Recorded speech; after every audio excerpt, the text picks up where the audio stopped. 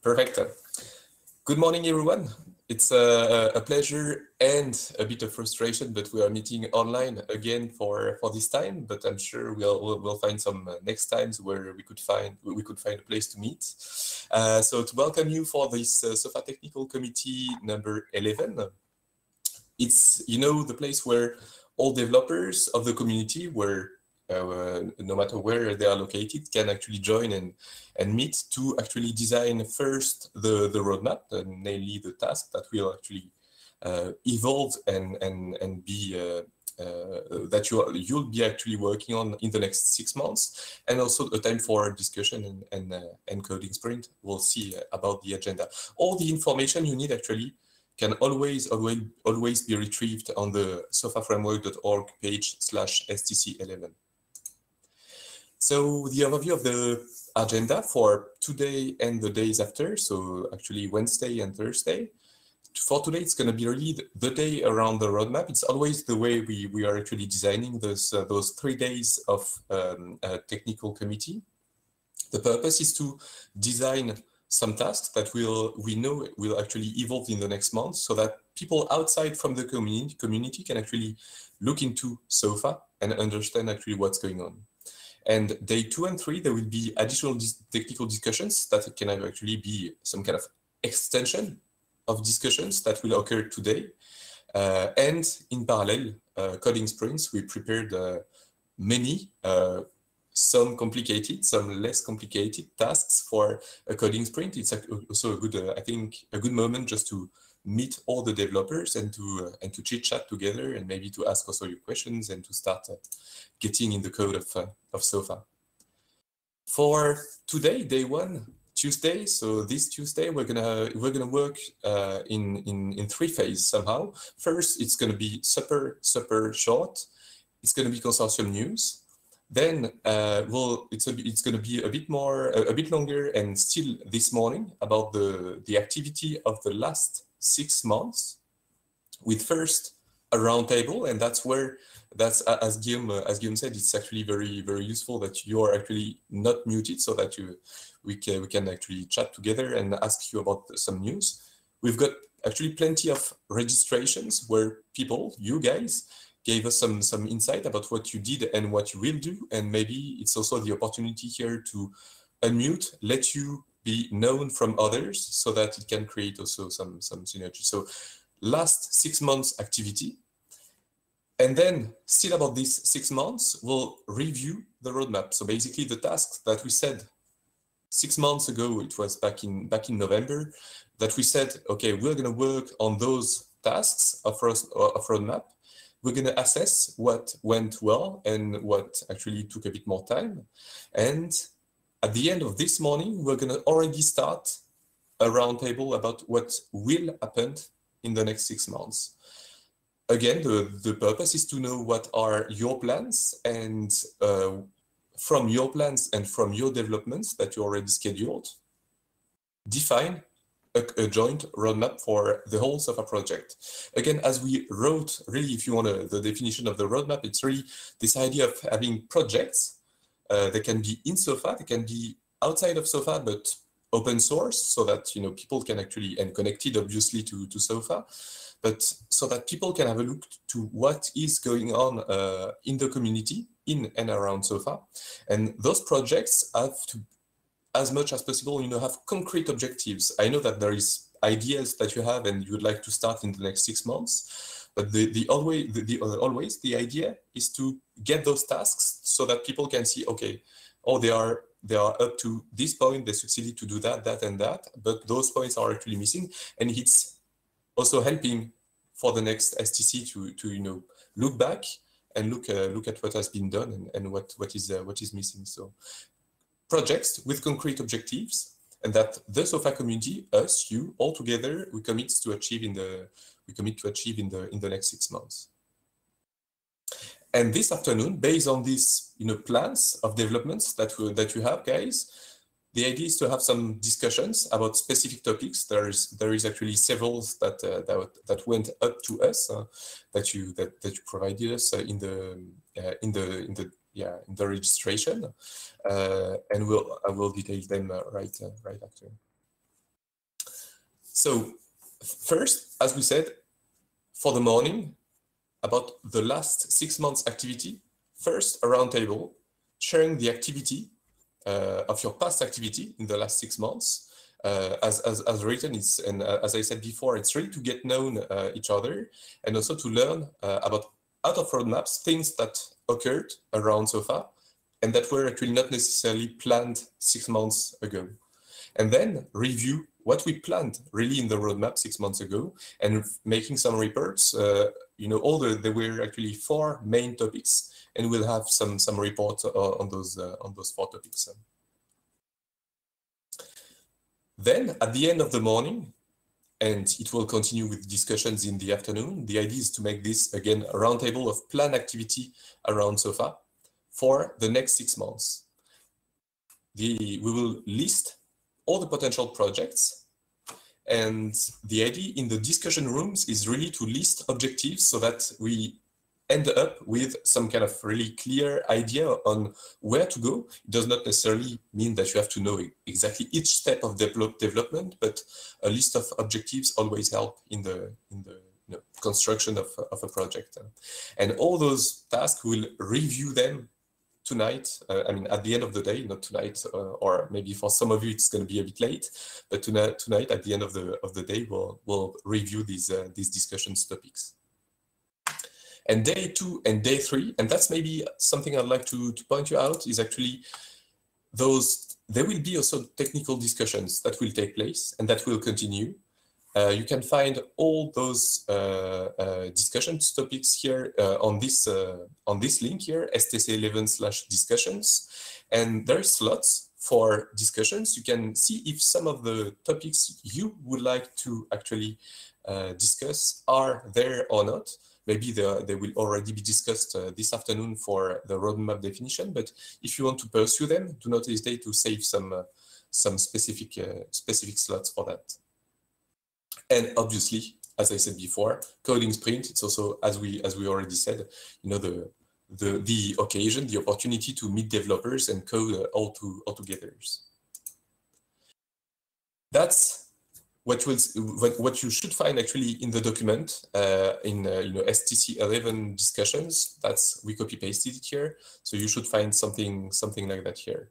So with 2 rooms for the moment, we could create a bit more, but I think it should be sufficient for now. And as you can see, there is already identified discussions that some of them will be on the roadmap, so some others are not necessarily. Here we have an appointment, for instance, with Jack Hale tomorrow early afternoon. So you'll see different plannings. Do not hesitate to propose your ideas in the available slots. All right. If there is any questions, obviously, I forgot to say that you can anytime interrupt, unmute yourself, and just jump in the discussion. So it's always most welcome. So a few feedback about the consortium activity first. So, as you know, the SOFA consortium is a gathering of partners. It could be industrial, but for the moment there is none. But the idea is that the SOFA consortium bring together industrial and academic partners that want to support on the long run SOFA, and to make those meetings, to make the developments, to make actually the development activity of some developers. I'm going to talk about them in a sec. Always possible with showing their support to SOFA, either through contributions, open source contribution, and in their case, it's actually even through financial support. So I'd just like to thank them again. And again, this year we had the support of additional donors like University Verna and Harvard Medical School. This year, again, just about the SOFA consortium activity. As you might know, I don't know if everyone knows here, but we are providing training sessions, more and more actually. We already trained here 36 people since the beginning of the year. It's already more, like in a small group sessions. It's already more than last year, where in the whole year we did 25 people plus some conferences, obviously, but 36 it's outside conferences.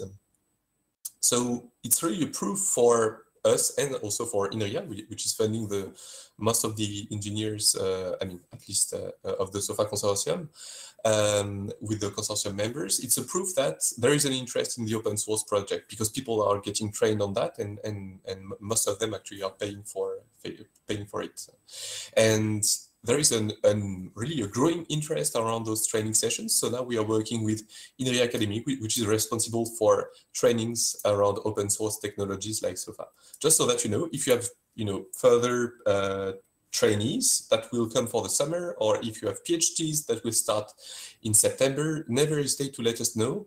The core idea with those training sessions is really not to make money, just to make things clear. We had an issue in SOFA is that people were having issues to, make the first steps in SOFA, getting their first experience of development and so on in SOFA. So we needed this kind of introduction to SOFA and then training on specific points like constraints, collision detection, integration schemes, and so on and so forth. So that's something that we are pushing strong forward, those next those training sessions. And do not hesitate to always contact us if you need them in the context of your own research, of a project, or any context. As I told you, we've got 4 actually engineers granted by Inria only on SOFA. On the open source project, that's Fred, working on the modularization of the core. And we've got also 3 additional engineers working in research teams on specific topics, like a modular library for solid mechanics. It's the case of Jean-Nicolas.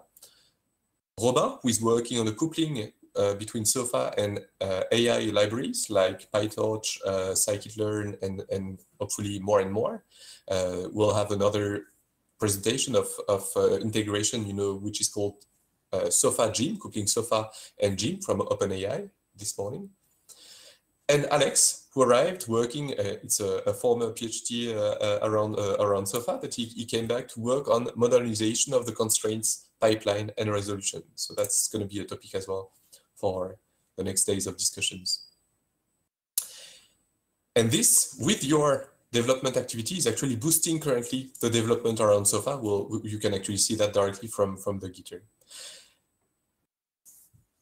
To explain, what is justifying this kind of increase of engineering forces around SOFA, I gave you here the criteria of success according to Inria. First, SOFA has to be a scientific reference software, so there has to be a scientific vitality. Obviously, in research institute in France and outside, the more activity there is outside, and the more support we will get as well for SOFA. Contributions are super important, like really super important. It can be documentation, tutorials, bug fix, just making a small video, whatever, a plugin. It's always, measured, and then we can report that to Inria. Citation papers,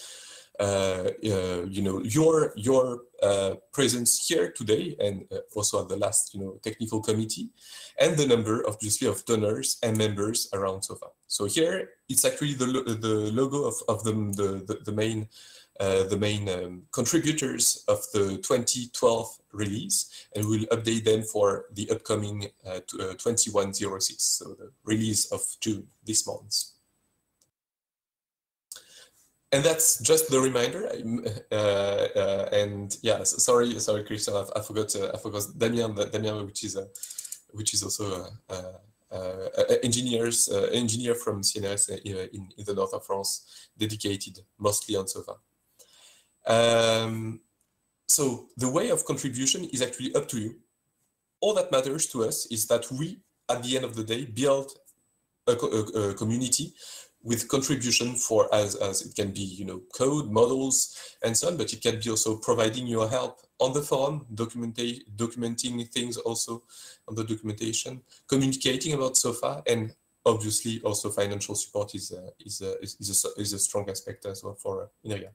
So any of your activity is actually always valuable for us and is also self-profitable, since SOFA will improve. it will benefit you and all the others in the same time. That's really the philosophy. And that will be the last slide here about the community and the activity of the SOFA consortium. It's the different entry point here for the community workflow. Obviously, we are having those technical committee which are occurring twice a year. And the main purpose for us is to define the roadmap, but it's really as well an opportunity for you to meet and to talk about your project of development.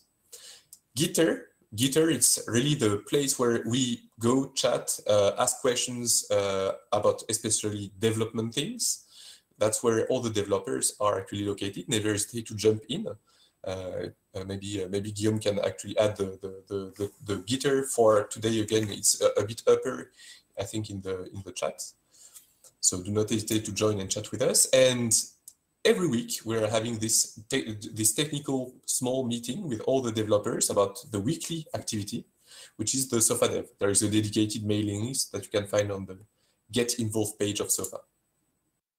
I won't mention the forum, you might all know about it. So it's really the basic support for newcomers in SOFA. And I added just a data that I updated yesterday evening. So actually this year curve should be a bit upper because I did a few replies yesterday evening. But anyway, it's really the showing the forum activity. And as you can see, it's slowly, but here definitely surely increasing, especially since the 2012, including SOFA Python 3, we are having a huge attractivity around the community. So yeah, thank you, Guillaume, for the link. So if you have any question about those different points, do not hesitate. But as it is a developer meeting, it should be pretty fine for everyone here.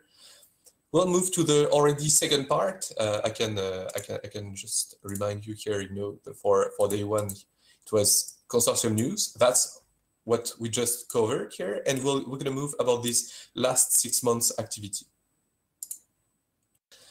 So for this last 6 months activity, we defined a roadmap, which is here, and we will discuss each of those 4 points together. There will be presentation about SOFA Python 3, NG, so next-gen packaging and topology. But first, before talking about those 4 points, we wanted to have some feedback of yours about what was your activity, and maybe I could maybe I could have maybe Guillaume and Fred, you can maybe help me and just point out people, so that you can actually tell us what you have been up to in those 6 months. We're going to have already prepared presentation. So all that we are going to talk right now is outside roadmap. It's actually topics that were not necessarily planned 6 months ago, but where you guys actually worked on. Maybe we can start with Alex, if it's fine for you. And then if anyone which is not listed here worked on some other topics, which is not on the roadmap, just let me know and unmute yourself and let us know about it, okay? Yes, Alex, definitely. So I'm going to make you presenter, and now you should be able to share your screen on the middle button, just like at the SOFA week and so on. All right, I'm coming. Perfect. In the meantime, if there is any question here, do not hesitate to drop your questions either in the chat or in the Gitter. We have eyes everywhere, so you can just post. Okay, Christian, would you like to make them first, maybe, Christian? Because I see since Alex and Christian, you're working. Okay, or is it fine for you to make them right after, Christian? My computer just froze, so I'm gonna reboot. Okay, so we'll do Christian first, okay? All right. I can take. Yeah, you're not the presenter, Christian. Okay. Is it okay? It's loading, yeah. Okay, you can hear me? Yes, very nicely, perfect. Okay, perfect. So just I try to keep it really short. So we have a project on which is called ANR cost route, where we will improve the plugin Cosra that has already encode a model of Cosra. We'll have had a new formulation, and we will do work on code optimization, parallelization. We have another project which is called ANR Robocop, which is working on the cochlear implant. And actually, we are using this plugin Cosra, and we will also add a new feature on it, the electromechanical model. So it's more or less Python code and a model of the implant. About can I yes. ask just a very short question about electromechanic? Is that Yeah. is that going to be involved? You know, it's not going to involve the guys from Etienne. So No, it's because we are developing an actuator okay, on this implant, and okay. Thanks. you see the video. We have another project, SIM card test, which involves the team Etienne, actually. Good transition, thank you, Hugo. And we are working on plasticity and fatigue on this project. So we'll integrate plasticity and fatigue first in the plugin Beam adapter, thanks to Camille, and after that in the plugin Cosra 2. And we will work on navigation, so it will be more or less the Python code. And we will also provide a heart model, so it's more scenes that we'll provide in this project. Today, so you will have a presentation just after, but we have been working on SofaGym. It's of course C++ code and Python scene. The idea is to do machine learning on SOFA simulations. So, but I think Etienne will present that and Yes. And then there is also work on the collision pipeline that Alex will present just after me. We have a project on the suction cup. So the idea is that to create, to simulate the suction. And so it was the PhD thesis of Antonin Bernardin, and recently Eulalie Kovout worked on that to improve it. So it's a plugin. So of course with C++ code and Python. We are working on the paper. We are working also on anisotropy in the plugin Sofa High Order. So Felix, who is working on this project, made some modification on this code. But so just I launched the video so that you can see. So these robots are made with anisotropic material, and they are modeled in Sofa. But we are thinking to move to Caribou maybe in the future because it's difficult to maintain a Sofa high order. We have been working also on optimization, our algorithm to do inverse simulation, in particular to do equality constraints in the inverse problem. So here you see in the simulation you have the inverse problem. The inverse problem is how much we need to pull on this cable, or on this cable here, made of Cosra model. To deform the robot where we want, so it's guided by the motion of this orange sphere. So it's a coupling between FEM Cosra model, and we need to have equality constraints on the optimization. There are many features that have been developed by Damien, but I think he also have a presentation. We've been working on model order reduction. We have extended model order reduction to self-contact formulation.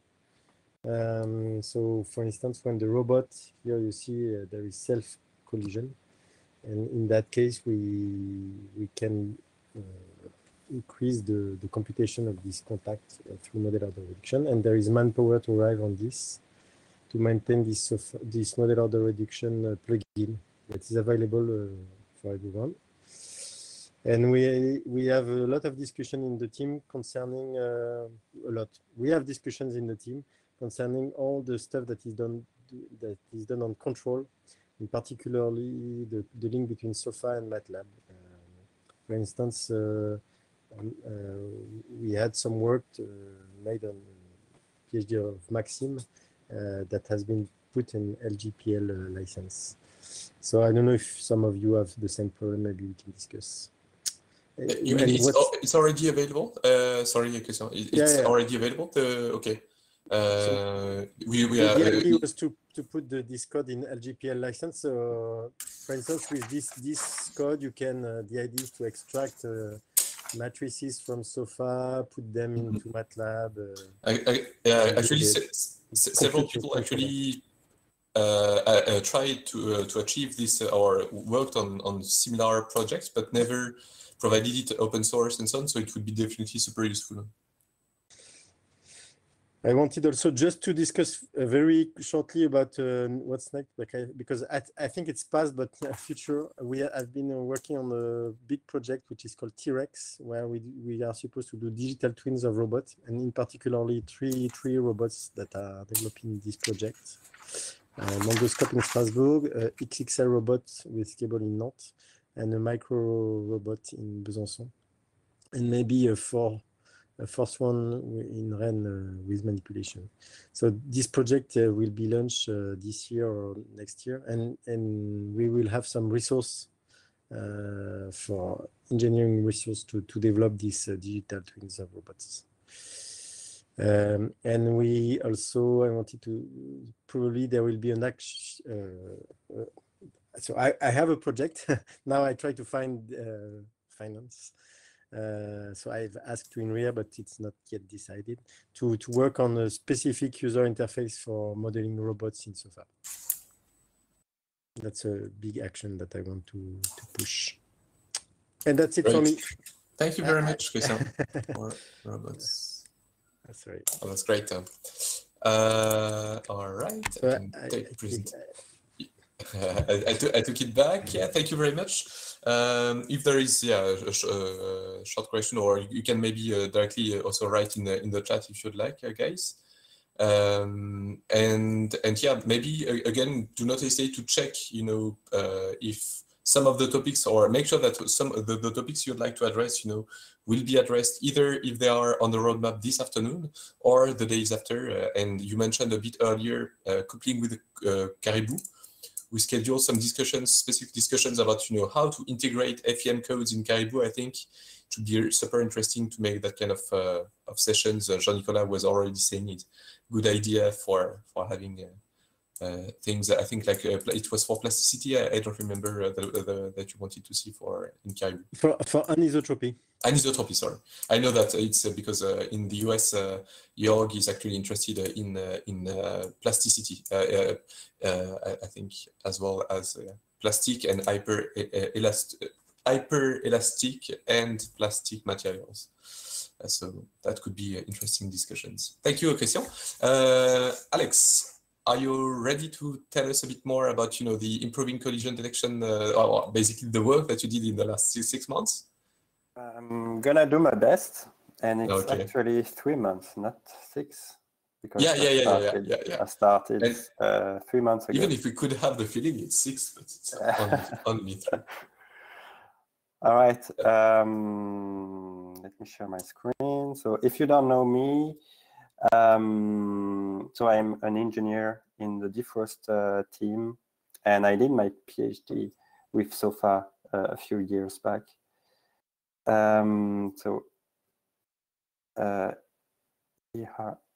Here's my slide. Can you see it? Yeah, it's loading. So it's only three slides, I think. Yeah, perfect. So it's gonna be quick. So the first thing I did is to modularize the collision pipeline. So basically, we had several components in SOFA, such as you see brute force detection, which inherits from brute phase detection and nerve phase detection. And I thought it's confusing because, for example, this component does not mean that we do brute force collision detection, it's only in the broad phase that we do a brute force detection. But in the narrow phase, it's a bit more clever than that, and we use boundary volume hierarchy. So the second reason why I did this modularization is because there were some duplicated code. For example, the brute force broad phase was in the component brute force detection, but also in ray trace detection, in CUDA collision detection. So instead of duplicating the code, I introduced the new component brute force broad phase, which can be used in the previous component, but it could also be used directly in the scenes. And similarly, I introduced the component BVH narrow phase.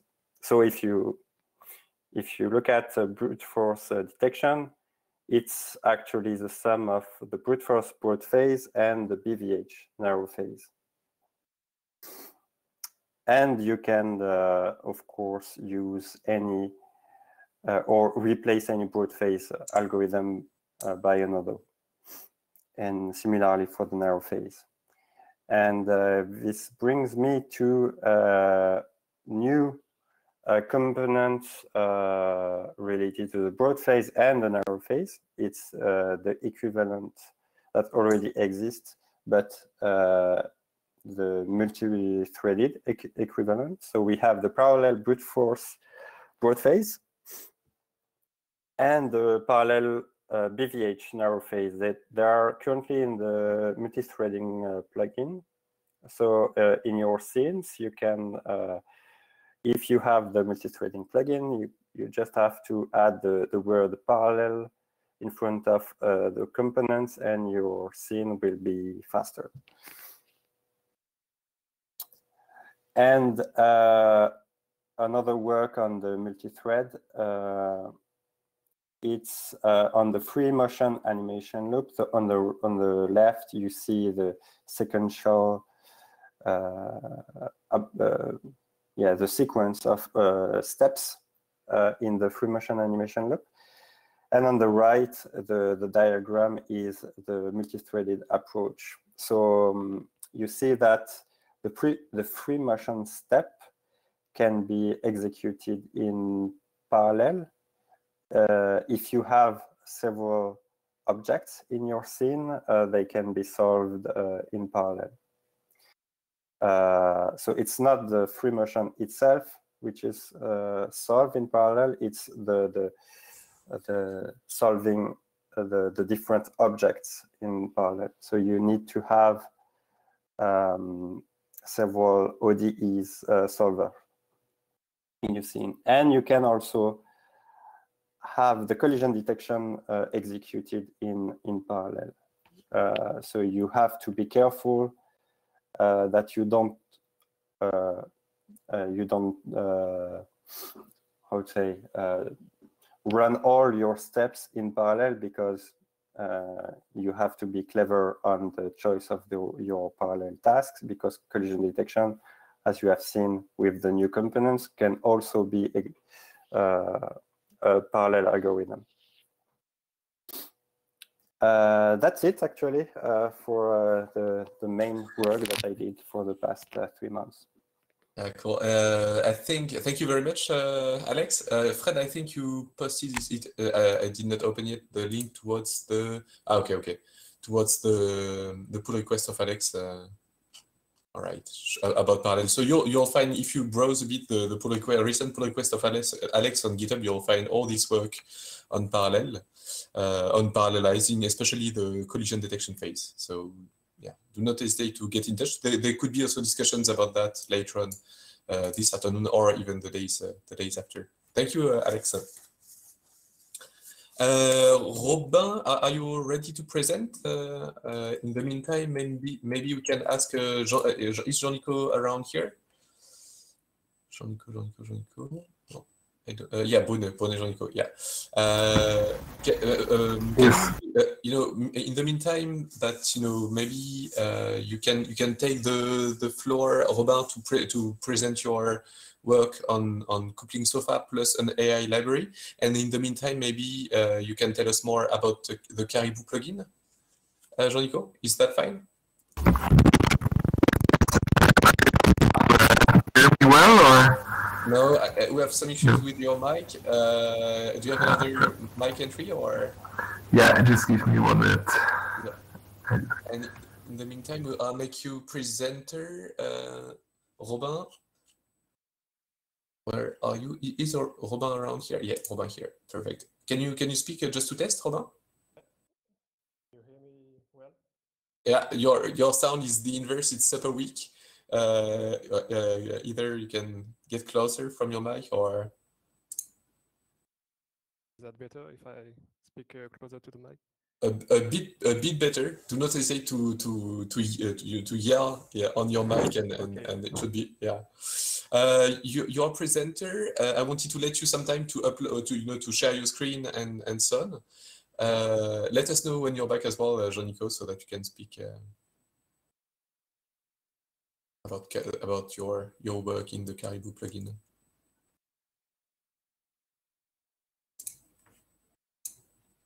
Is that fine for you, Robin? Can you share your screen in the meantime? Yeah.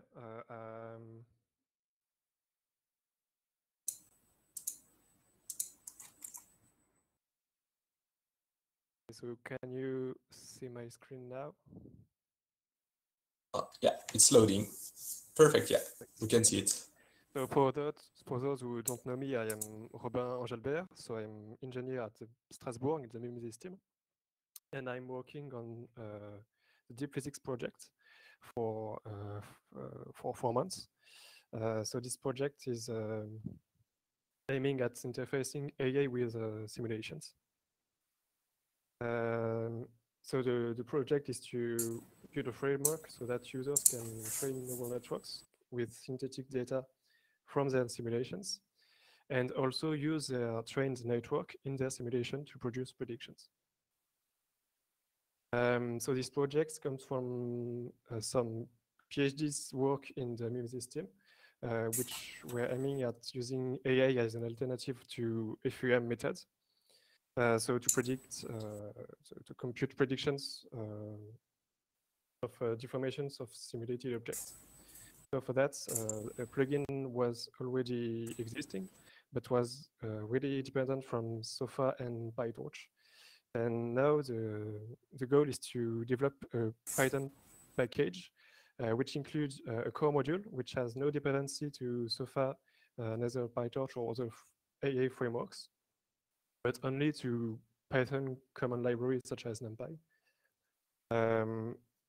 This project will also include 2 other modules, which is a simulation modules, which will do the link between the simulation framework, for instance, Sofa, and the core module, and also an AA module, which links the AA framework, for instance, PyTorch, to the core module.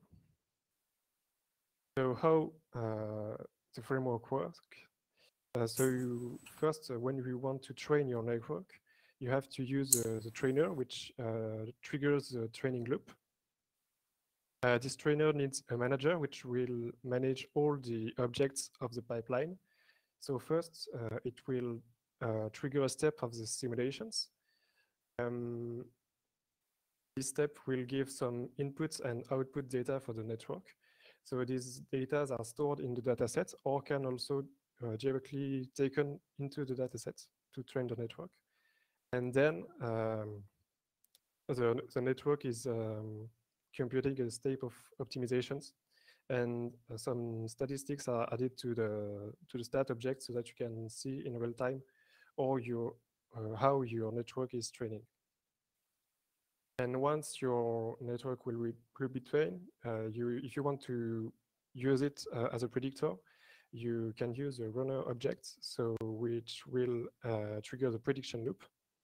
And this will be quite the same. So you have to trigger a step of your environment, which will produce input data. to feed your network. And then your network gives you a prediction that you can apply in your environment. So this is the pipeline of the core module for both training and prediction. And then you have also a simulation module, which inherits from the simulation objects of the core, for Sofa, for instance, which also inherits from Sofa controller. And on the other side, for your network model, you have to use an array framework such as PyTorch, and then you have to inherit from the network of core and also from the neural network module PyTorch. And how to use the framework. So when you want to train your network with simulation data, you have to implement at least two things. So first, your simulation. You have to inherit from the simulation object from the simulation module, and you have to methods. The first one will create your simulation graph. The 2 seconds are used to produce the inputs and the outputs to give to your network. And the last one is a method to apply the predictions of your network into your simulation. And on the other side, you have to inherit from the network object of the AA module of the framework. And you have to implement at least one method. You have to implement the forward method, so which will produce the prediction of your network according to the input. And once you've done that, here are the main scripts, the main Python scripts for both training and prediction. So you can see that this is create small. So all you have to do is to give to the trainer or to the runner some configurations for your simulation and for your network. So what I achieved so far is implementing the core module, a Sofa compatible module, and also a PyTorch compatible module. And that's it for this short presentation. Thank you, Robin. And I think, yeah, I don't, let me know if it's not the case, but I think it would therefore make sense to discuss a bit this further again with Etienne, who is here. Okay, cool. Since it's very closely related, Etienne, would you agree to take the next presentation? Yes, I'm ready. Ready? Your presenter now. You should be able to share your screen in the bottom icons here.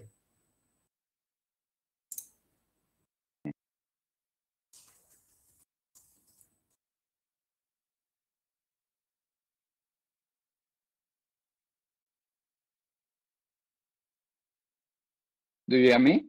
Yeah, and we see perfectly. Okay. So I'm Etienne. I'm a PhD student at Defrost Team. And I'm going to talk about SofaGym, which is an open platform for machine learning based on soft robot simulation with Sofa. I'm working on SofaGym with Pierre, who is another PhD student at Defrost. So first question, what is SofaGym? SofaGym allows to create a link between artificial intelligence and Sofa. And to do this, we create an OpenAI gym interface out of a Sofa scene. OpenAI gym interface allows to deal with reinforcement learning problem, where an agent interacts with an external world through an action. And given the current state of the external world and the agent and the action, the external world return a new state. So the new state of the external world and the agent, and a reward that's quantified the quality of the action to reach a particular goal. So with SofaGym, we want to solve to realize robotic control using reinforcement learning or planning with a interface. SofaGym is composed of 3 elements. The first one is the environment. So the environment implements classical gym function. So to interact with, to be the link between reinforcement learning algorithm and the agent and the external world. We have 4 actions: reset to restart from a particular state, step to apply an action in the environment, render to have a visualization of the environment, and close to close the environment. The second element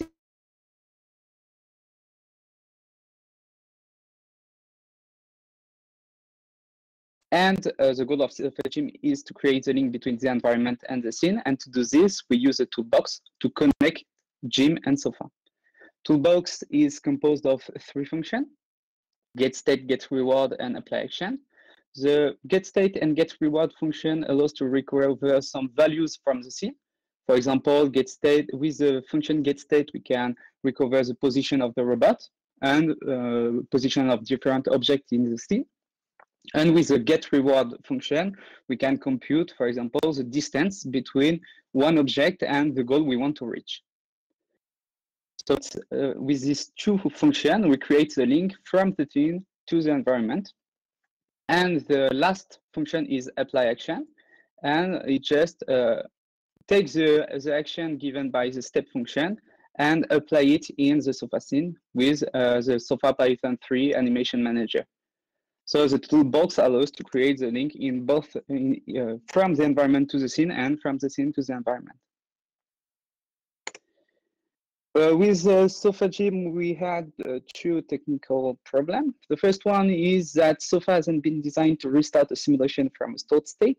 So if we have a sequence of action and we want to try several actions after this sequence of action, we have to simulate again all the sequence of action for all the new action we want to test. To solve this problem, we use a server worker architecture where each worker is associated with a sequence of action. And if we want to test a new action, we force the worker to start from a particular sequence of action. We obtain a new worker identified by an history and a new action, and we simulate this new action in the new worker. So with the graphic, we have our reinforcement learning problem. We choose an action. This action is given to the environment, and the environment asks the server with this action and the history of action. The server associates the history of action to one client. We force this client, and we simulate the new action in the client, and the client returns the result of the simulation. The second problem is we want to recover images from the clients. And to deal with these problems, we use 2 Sofa scenes, one mechanical scene and one visual scene. And the idea is to copy information from one to another. So if we want to have a visualization of our environment, so it's the env.render function, we add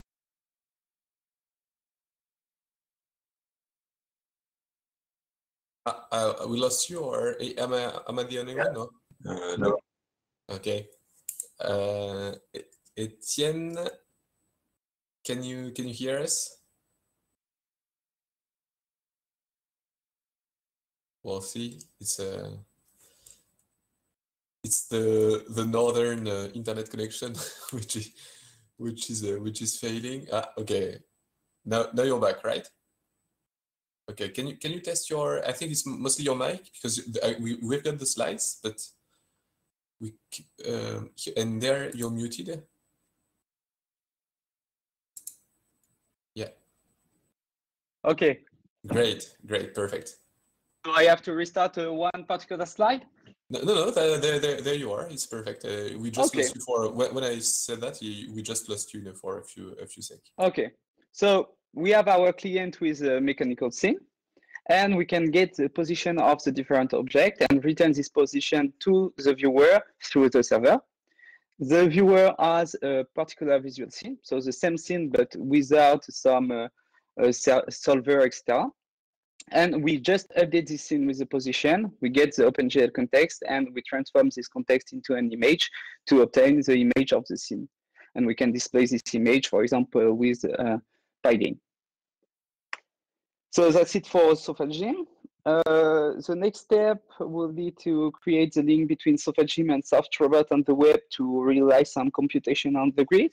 So I already did some stuff, but it's in a particular case. So we have to generalize this. Other things will be to do a real-time visualization, because for the moment we have just a visualization of the environment after one learning step. So this step doesn't correspond to the simulation step in Sofa. So we have something discontinuous. And of course, we can use SofaGym to realize some application like high-level control. And that's it for me. Yeah, thank you, Etienne.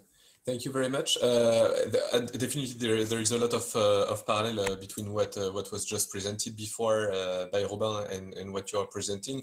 There is this server client-server approach, which is definitely different, but yeah, it would make sense to try to make things converge as much as possible to factorize development time between you guys. Cool. Of course.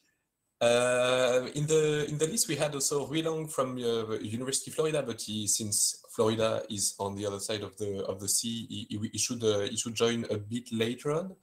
I think I don't see him in the list, so we're gonna give him the mic a bit afterwards. And there was a presentation of Damien that I will do because Damien is actually currently in a jury. But if there is anyone else, so I'm gonna give first the mic to Jean-Nicolas that will present shortly the plugin Caribou and explain what it is and where you can actually find it. If anyone else wants to take the mic, I know Gaëtan, you mentioned your tests of Caribou. Sukraj was mentioning as well a few things. So do not hesitate right after Jean-Nicolas to unmute yourself and let us know what you did for the last 6 months. Okay, perfect. Yeah, can you hear me well? Smooth and clear. Yes, perfect. Okay, I changed my computer. Can I share the screen? Yeah. I'm gonna give you make presenter. You're okay, perfect. You're the chief. I didn't actually expect to present slides, so I just prepare very quickly a scene. Can you see my screen? It's loading. It's loading. Should be fine. Yeah, now we can see. Okay, yeah, so at least first Caribou. For those who don't know, you can go on caribou.readthedocs.io if you want to have a brief overview of what you can find. So it's basically it's a main library, Caribou, that gives tools to do some computation on specific geometric elements type. So triangle, tetrahedron, etc. And a set of topology tools that will work using these geometrical elements. And on top of this, you have different kind of SOFA components, such as force field, linear solvers, and different kind of topological tools and ODEs. So what I did for the past months, I'll just show you a very quick scene. I think it might be easier. Can you read correctly if I zoom here? Maybe, yeah, there it's fine. At least for me, it's fine here. Okay, so this is your typical Python 3 SOFA scene. Here with Mesh.io, which if you don't know, it's a very, very useful Python library or Python modules that can read multiple type of mesh files. So in this case, I'm reading a quadratic tetrahedral mesh of a rectangular beam. And I'm also reading a linear a triangle mesh of a cylinder that will be embedded inside this quadratic beam. So I hope that was clear. So what I did, I implemented a backward Euler ODS solver, which is actually compatible with nonlinear elasticity. So it will do a couple of Newton iterations. I actually completely refactor for those who use Caribou's ODE solver. I refactor those so that it is easier to implement your own ODE solver. So you basically now have 3 functions to overload the assemble left-hand side of the equation, assemble the right-hand side, and then the propagate the solution. So you have these 3 methods to implement, and it will be compatible with the Newton solver of the Newton-Raphton solver of Caribou. So yeah, I did this backward Euler thing. I also implemented Caribou topology, which is compatible with any geometrical types of Caribou. So in this case, it is quadratic tetrahedral. The hyperelastic force field, I mean, it was already there at the last STC.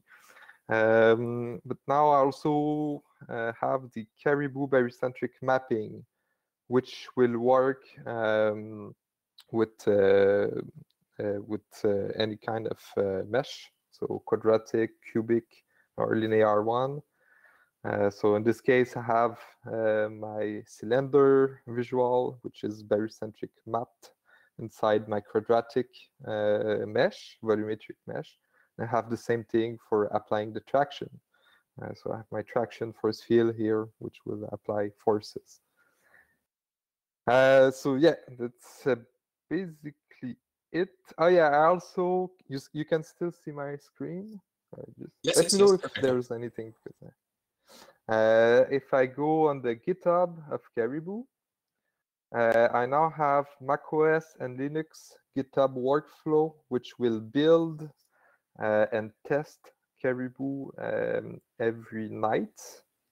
So if I click on Linux, I will go on the last night build, and you can see that it built and test against the master version of Sofa, the V2006 and the 2012 version of Sofa. And you can actually download, if I click, for example, the Caribou master, it will download a zip that I will open up. And you have this folder, Sofa Caribou, that you can just drag and drop inside the plugin directories of Sofa, of the good version. Cool. And it should work. So you can, just to recap, you can go on the Caribou GitHubs, click on Linux, and the last workflow, you just download the version of Sofa you have, and you drag and drop on the plugin directory, and you should have Caribou working. This is only for Linux. I have some problems with macOS. I need to sign the libraries for it to work. I think it's a macOS thing, so I'm working on it. Yeah, that's what I did. Yeah, cool. And yeah, sorry. Did someone? Ah, yeah, Stéphane. Sorry. Yeah, go ahead. Yeah. No, I wanted to ask about the type of elements we could easily, I would say, have in Caribou. We have, the student who jumped in the team is going to want to model blood vessels using beam elements. And I would say whatever the implementation of the beam model, I think it's not clear to me if this is a straightforward thing to have or not, but I think would be interesting. I think it might be of interest for other people listening to your presentation as well. Just me. I just want to check if I have my previous presentation. Actually, about that, that's actually one of the reasons why we prepared for. I think it's that's what I wrote in the chat. I think tomorrow afternoon, a session. I'm not sure anymore, but I'll confirm that a session about Caribou and how it could be useful for as I said earlier, plasticity and isotropy. And I think for beam as well, like there is Camille working on that. There is also, I know there is a Peng and Aine that could be also interested in that. So yeah, could be interesting. Yeah, go ahead, Jean-Nico. Yeah, can you still see my screen? Yeah. Okay, so basically that was in the last STC presentation. So creating new elements in Caribou is quite straightforward. So you have to implement this getL, which are the shape values, the derivative of these shape values, and the position and weight of the quadrature nodes. Once you have this, you can basically pretty much use any components of Caribou. You just need to specify this new element as the template parameters. For example, in Sofa Caribou, you will have to at least do the Caribou topology components with this new element type, and the other Sofa components should work with this new element type. So basically for a beam element, you would have to do this. You might have to specialize some methods, for example, probably for topologies. But yeah, we'll have to check, but it should be not too difficult to do. Do we have to expect some issue because the current implementation we have of the beam uses 6 degrees of freedom per node rather than 3, or is that transparent in your case?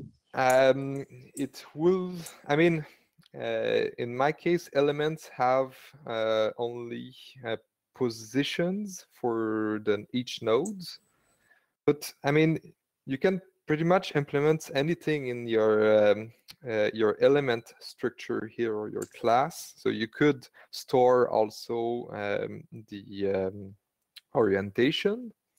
You just, like I said, you just need to have these 3 methods here, so that at least we can get the shape value and the derivative for each local coordinate inside the local coordinate are the barycentric coordinates inside your element. But you can pretty much do anything you want inside this structure. The minimum is that you have these methods.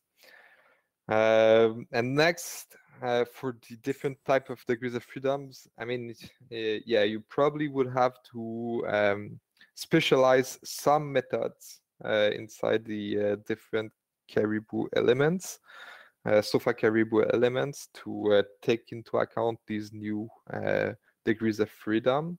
I guess in your force field, if you have a beam force field, you will probably have to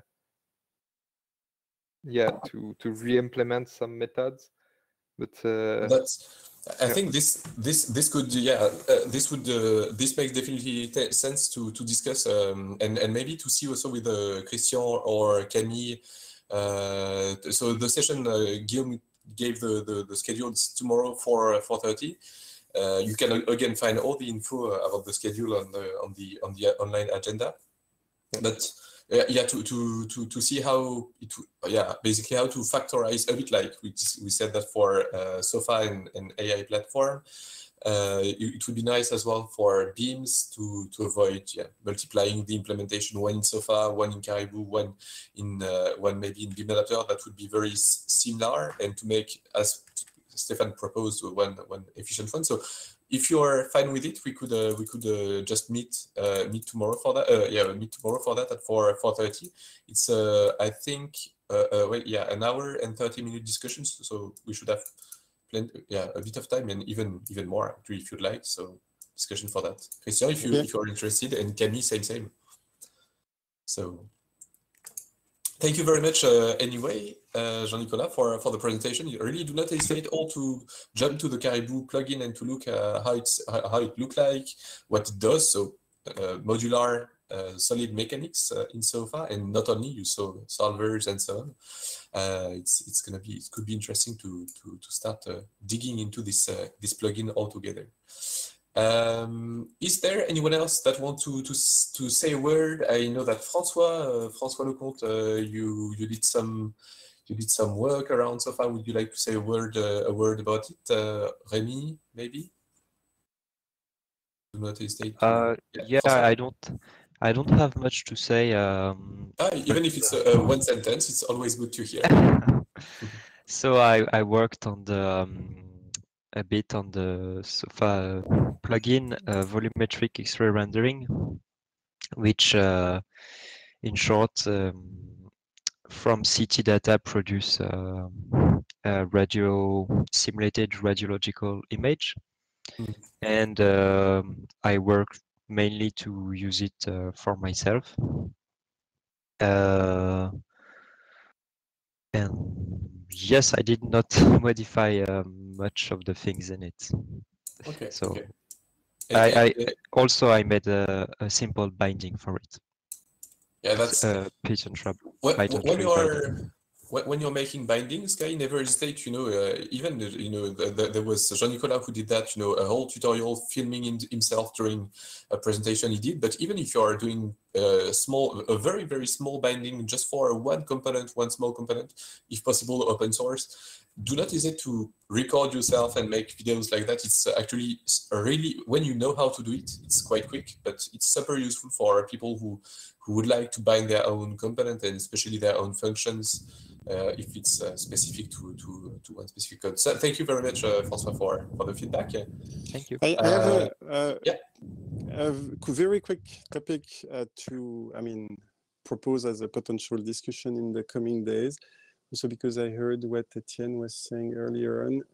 In the DeepPhysX project, we wanted to be able to have also a bit more scientific visualization of some of the things that are going on, because sometimes we want to show more things than just the visual or the collision models. And we found a couple of interesting Python packages. The one that Talbot started to use with Robin like just maybe a week ago is called Vedo, V-E-D-O, if I remember correctly. But the bottom line is, I think there is some potential interest from more people about, some Python-based scientific visualization, which seems quite an easy deal when you look at what we've been able to do in a very short amount of time. But there are some limitations. Basically, all of these visualization strategies, they open a separate window from Sofa, so you cannot really interact with it. So it's not an interactive viewer, at least not in the sense of our GUI in Sofa.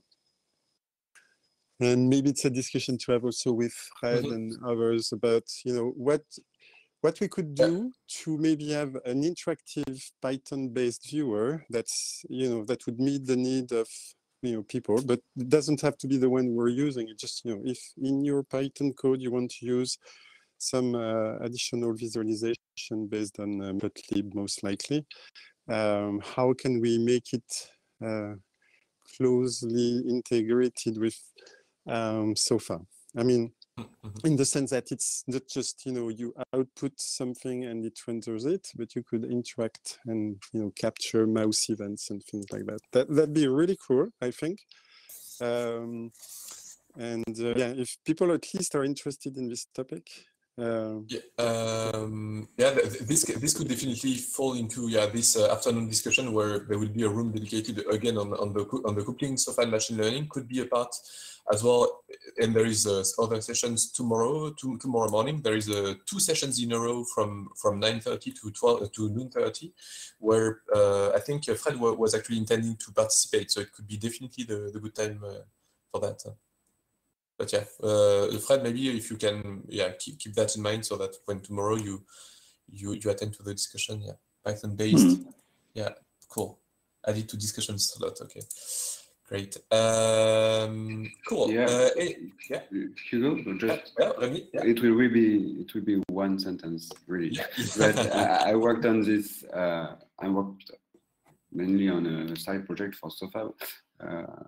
It was like just using a pixel-based cloud streaming for being able to launch and see a simulation, let's say a sofa simulation from the web, and interacting with it, but here no haptic, just sending some control data to the simulation on the server. It is kind of working, let's say it's working, but we saw late, maybe too late, that renting servers is very expensive. So we are not billionaires. So like this project is that it's standby mode, but we will continue a bit on this side and hope that we can at least manage better the way we rent the servers. So it's definitely not on the software side that we are continuing, but let's say we maybe have some things to.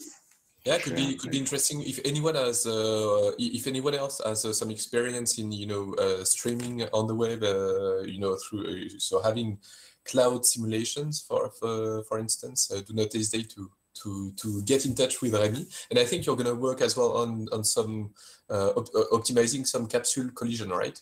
It's what you wrote us. Yeah. So I think I will really look at what is doing Alex, and maybe yes, we can. I saw that there was some kind of code about capsule collision in Sofa, but it's on some classes that are not used anymore. And I read this code, and it's not working perfectly. So I'm hoping like I could optimize that and share it afterwards. Great, cool. Thanks, Rémi.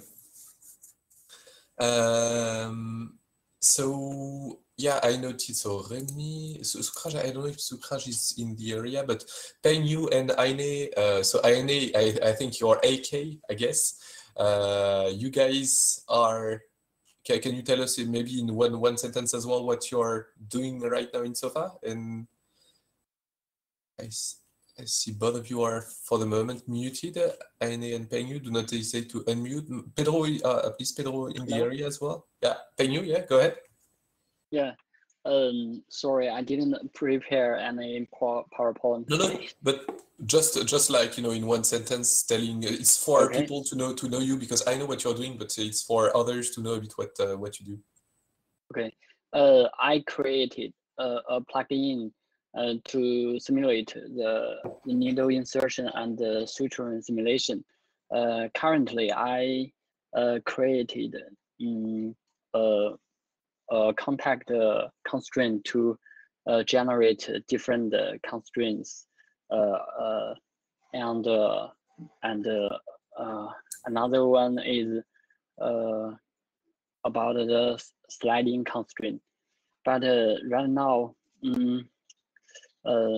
I can compile the plugin successfully, but the haptic force I get is too strong. I think it has something related with the LCP constraint solver. So I'm still working on it.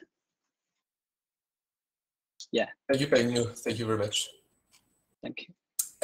Bruno, I see that Bruno-Pier, I won't be able to mimic the Quebec accent, but Bruno, I don't know if you can if you can say a word about your current use and maybe if you dev some stuff around Sofa on your end. Yes, so basically I'm working on my master project, which is a simulation of laparoscopic surgery, and basically what I'm doing is I'm building a custom plugin to link Sofa with a custom haptic arm that we made at my university. Okay, and you're making some code to couple physics from Sofa and it's for haptic, or it's a robot a robotic arm that you are having? Yes, exactly. It's for haptic. Haptic. Okay. It looks alike. It looks a lot like the GeoMagic Touch. Oh, if you're doing the new version, basically the new generation of GeoMagic, please keep us updated. I think there would be many people interested in testing your work. Perfect. Great, thank you, and yeah, do not hesitate to keep us. Right, if there is anything else, do not hesitate to add it and to keep us posted, because it's really of interest for the community. Great. Thank you, Bruno. And I think Martin, we saw pull requests from you regularly, Martin Strunz, for fixing a few things in Sofa. Have you? Yeah, can you tell a bit people what you're up to and doing around Sofa? Yeah, I just can you hear me? Can you hear me? Yeah, very well. Sorry. Oh, okay, perfect. I jumped out and I came back. Yeah, we could hear you perfectly. Sorry. Yeah. Okay, I just started working with Sofa because I'm engaged in other projects on other fields. So this year will be just passive, I would say, just taking part in organizing soft issues. That means real code issues and not so much in mathematics and simulation. Thanks. Anyway, as we are already telling you, and as we already discussed a bit on GitHub as well, together and with other devs, you know, it's really all those fixes and analysis of the Sofa code and cleaning it is always a most and welcome. So thanks for your last 6 months contribution. It's well very much appreciated. Thanks, Martin. Thanks for working. If there is anything else, let me know. Otherwise, I can maybe conclude, and maybe with I'm going to make it very short with the presentation of Damien. Upload a presentation here. Cleaning, yeah, there it is. Yeah, it should conclude. And again, do not hesitate to unmute yourself if anything has been missed. But it's the last work that has been somehow performed in the last 6 months around Sofa, outside from the roadmap, and then we'll talk about the roadmap. It's cleaning the inclusion graph of Sofa. That's a work made by Damien Marchal, which is a research engineer working at CNRS, which is a research institute in France. And I'm going to present on his behalf his work. Is again in a jury all those days, so he can't be among us, unfortunately. So why cutting the dependency graph? Why cleaning this include graph? First, because of the compilation time. That's something which is bothering Damien a lot. Architectural dependencies are also super hard to track due to those messy includes. And it makes all the refactoring and cleaning of the code base, that also will present Fred a bit later on, super complicated. So what he did, what Damien did, is that he refactored some of the core classes, data, node, link, and that's the first part. And he's also developing what is called an opaque API for avoiding those inclusion issues. About those opaque API, so that's a short example here that you can see on the bottom here for in the class mechanical params, and you'll see that he's using now forward declarations that will hide all the internal detail of an object, and therefore cleaning and lightening the include dependencies between files. And still, I mean, this opaque API is existing, but you can still anyway use the transparent API of Sofa. So that's something that will clean a lot all the, yeah, thanks. I think it was a pull request that Younes added, but something else, sorry. Still on this work on Sofa that Damien accomplished, and I think it's going to be the last part of the feedback he gave us. It's investigated the compilation speedup. Still, I mean, cleaning the includes is one part, and he tried also some approaches like PCH, precompiled headers mechanism is so small, but small speedup, but still a speedup. However, he tried also the Unity build implementation, and there no speedup at all, so to investigate a bit further. So in conclusion, that was yeah, super cool initiative. Cleaning includes. I think something which is important that we will discuss that with him also later on is the need to pursue and complete really this cleaning up to the end, to have a full opaque API, to have a full cleaning of what is started, especially data, link, classes that are super important. So if you have any question, I invite you to join us, every Wednesday morning, 10 a.m. CET, so that you can chat with us and Damien about those developments. All right, I'm gonna get back to the presentation. Alexandre would like to speak about what he's doing with India University soft robotics. So Alexandre, if you want to go ahead. Yeah. It's your turn. Can you unmute yourself, Alexandre?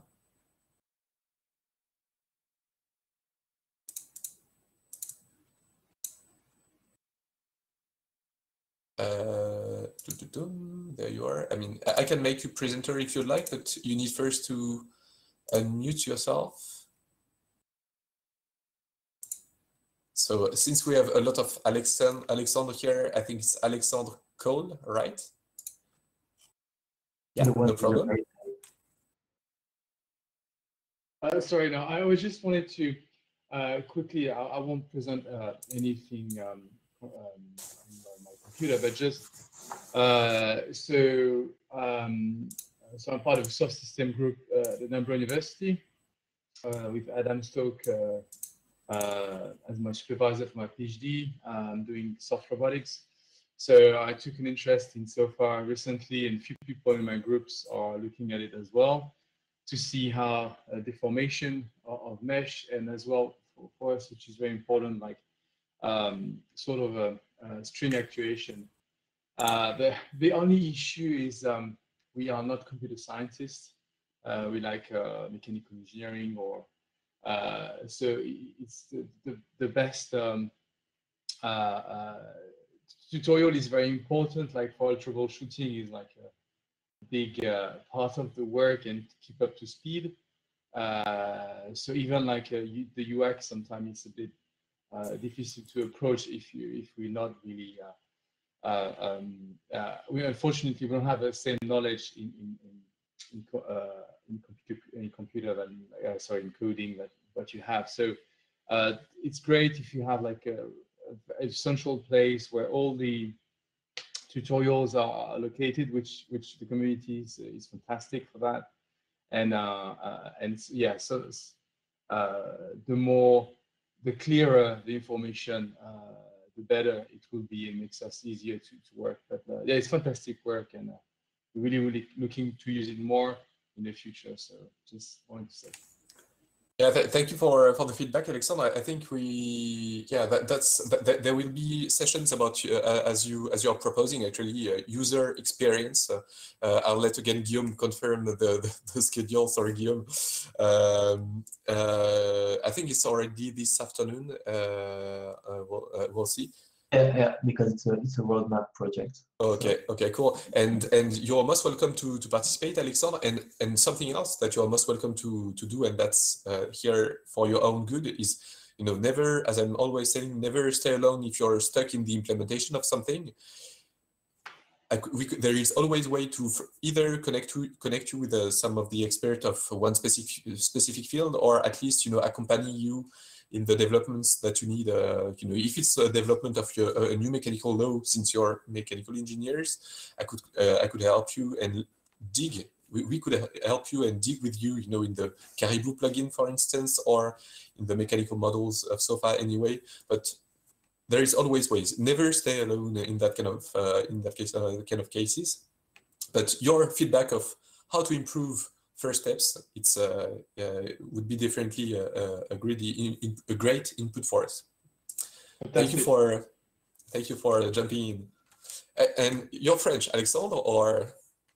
Yes, I am. Okay, I was confused by Alexandre and not an Alexander in the UK. I was what's happening? Okay, thank you very much, Alexandre, and nice meeting you at this STC. So yeah, we'll talk again about this topic. We can make maybe a short coffee break, just so that I did not have the time to do it. Maybe you did already, but take a time for making yourself a coffee, and we can maybe meet, let's say, in 5. Can we? We can say 5 minutes so that we can restart at 10:40. Okay. I'm gonna write that down. Okay.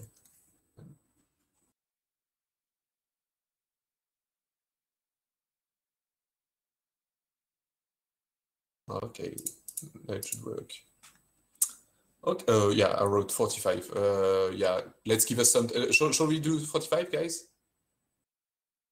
Guillaume, fine for you? Yeah. Okay. 45. Yeah. Let's take the time to make a real good coffee. see you in a few seconds. If you have any question, where is the timer, Guillaume? Yeah, I prepared it actually, but we don't really need it, I guess. It's Eric. I can show it if you want me to flex with my timer. I can just. Okay. Wait, where is it? See you in 10 minutes, guys. 10 minutes. Tic tac. Okay. Wow. And in the meantime, if there is any question, if you'd like to wonder about, if you're wondering about, is my topic going to discuss or understanding stuff about the agenda, just unmute yourself when there is someone here, or drop a question in the chat anytime. See you in 10 minutes. Thank you, Guillaume. So I was answering Nick in the chat, in the STC11 chat here on Gitter about the module feature. Something we are for the moment, as Fred just wrote, we are C++17 compatible. It might evolve. I don't know if it would be for the next release, but maybe in 2022. That's maybe something we would be heading for, and all the modules feature or the concept features as well from C++20.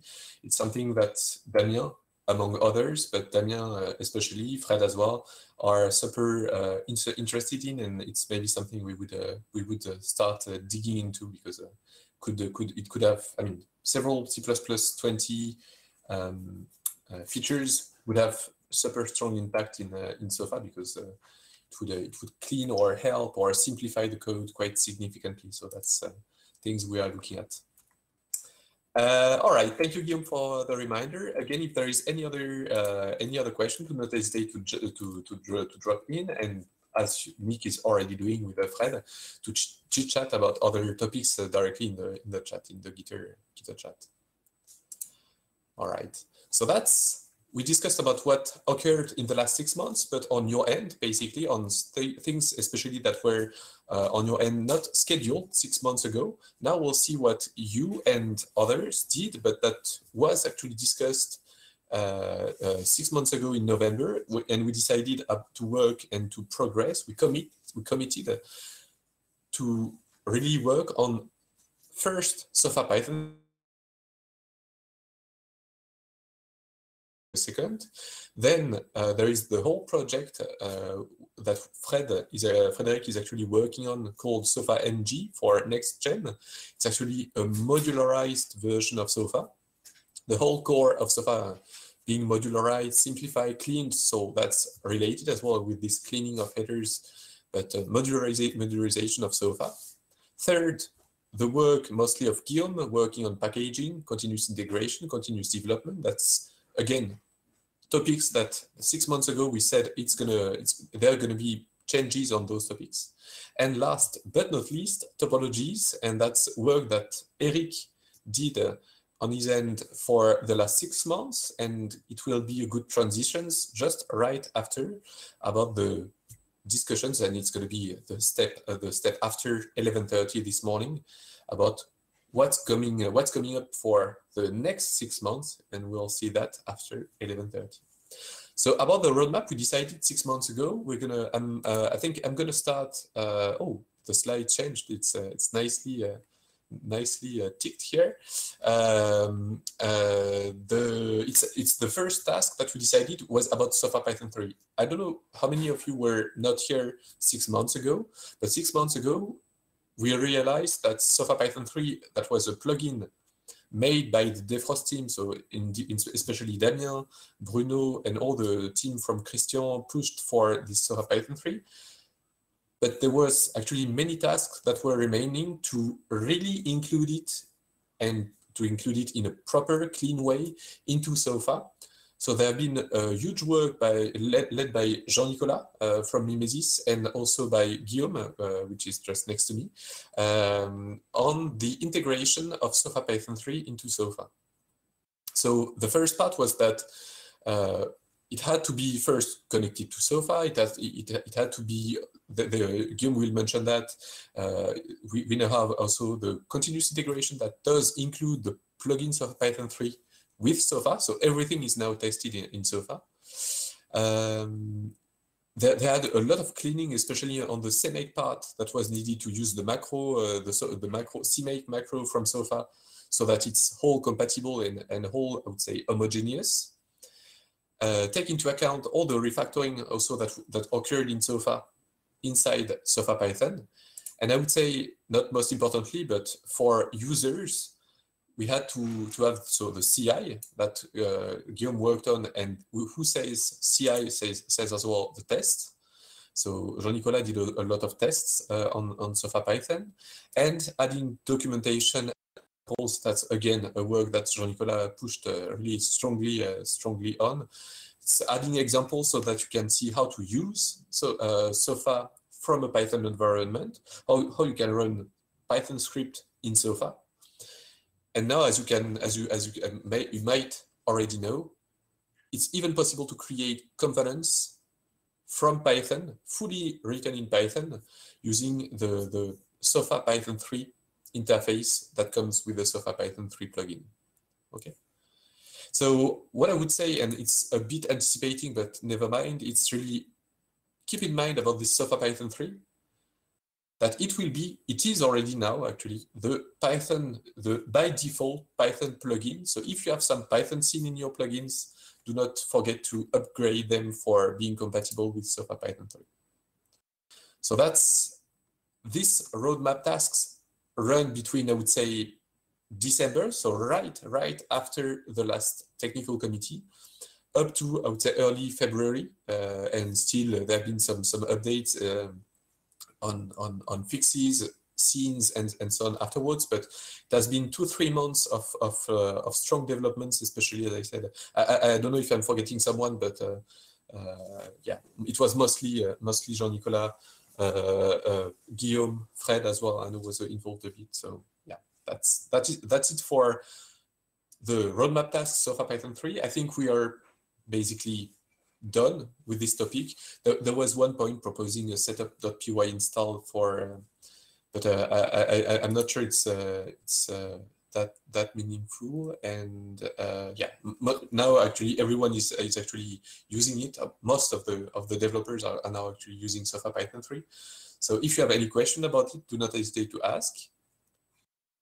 And if there is no, maybe yeah. we can just get a bit into the issue of upgrading your plugin with Python 3, because so we decided to really focus on Python 3, and in the last release we joined soft-robotics with Python 3 and STLib, the full stack from Defrost in the release, in the binaries.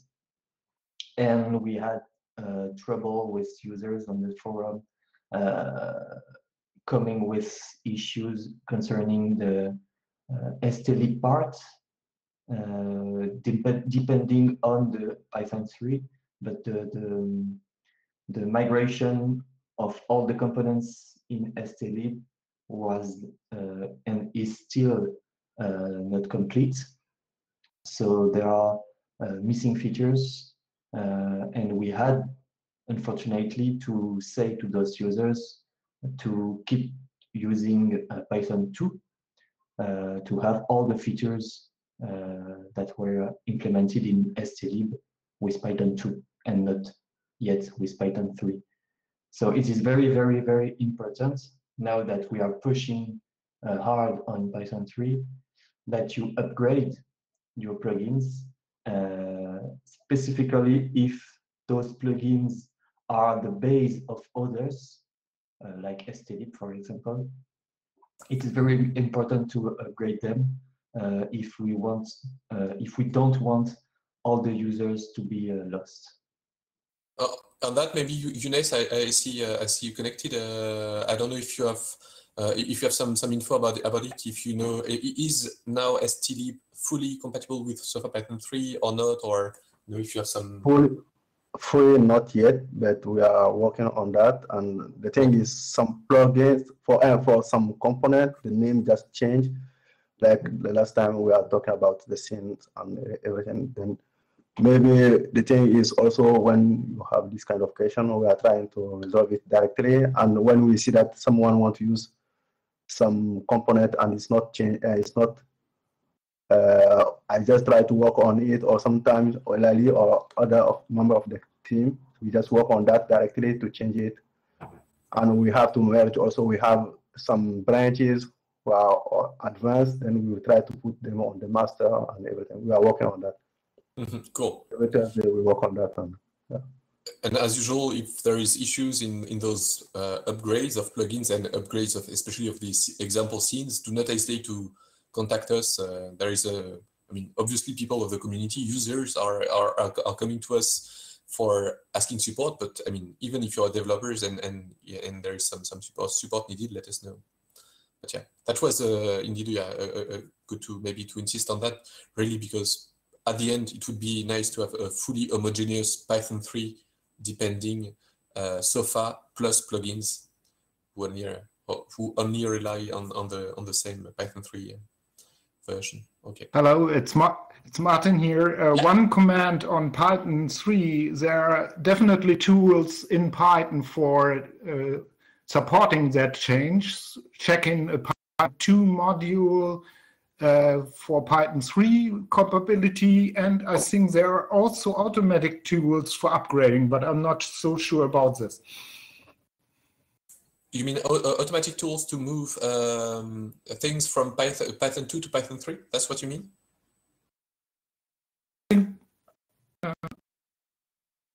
You're muted again, so sorry. Yeah. Sorry. Yeah, I'm thinking so. I have to check this.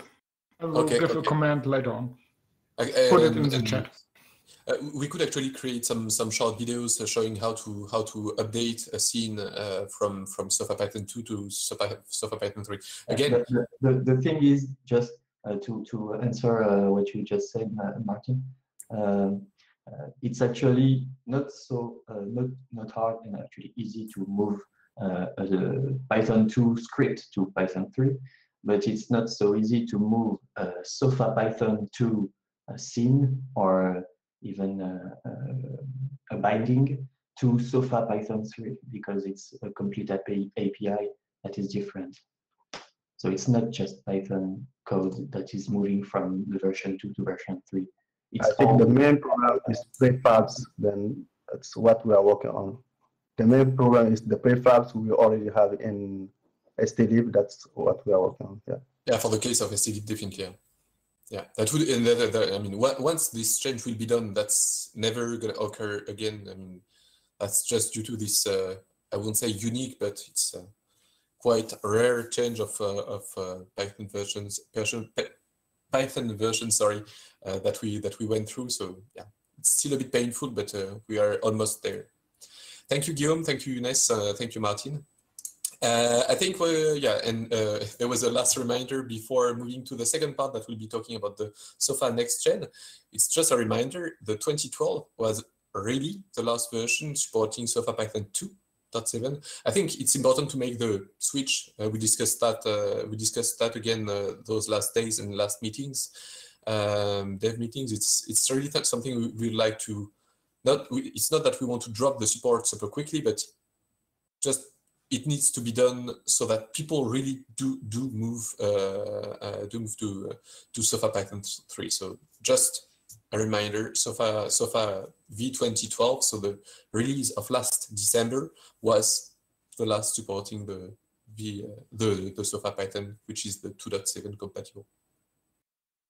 All right. The next session will be the presentation of Fred talking about. I'm going to upload the slides for you, Fred, here, and you should be able to take the presenter. I guess, yeah, perfect.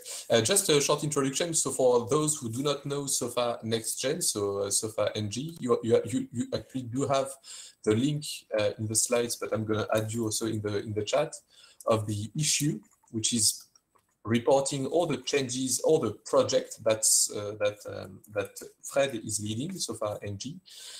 Again, modularizing the whole core of Sofa. It will affect you all, definitely. And we apologize for that, but it's for your own good. It's actually for our own good, and it's for the good of Sofa, so that you can later on make Sofa the Sofa you need, the Sofa you want. So that's the way really we are going to. I'll let you the mic, Fred, and I'll let you explain. We can't hear you. You're still muted, right?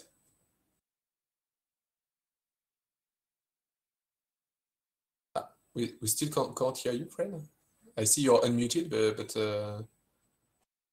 it's maybe the mic source.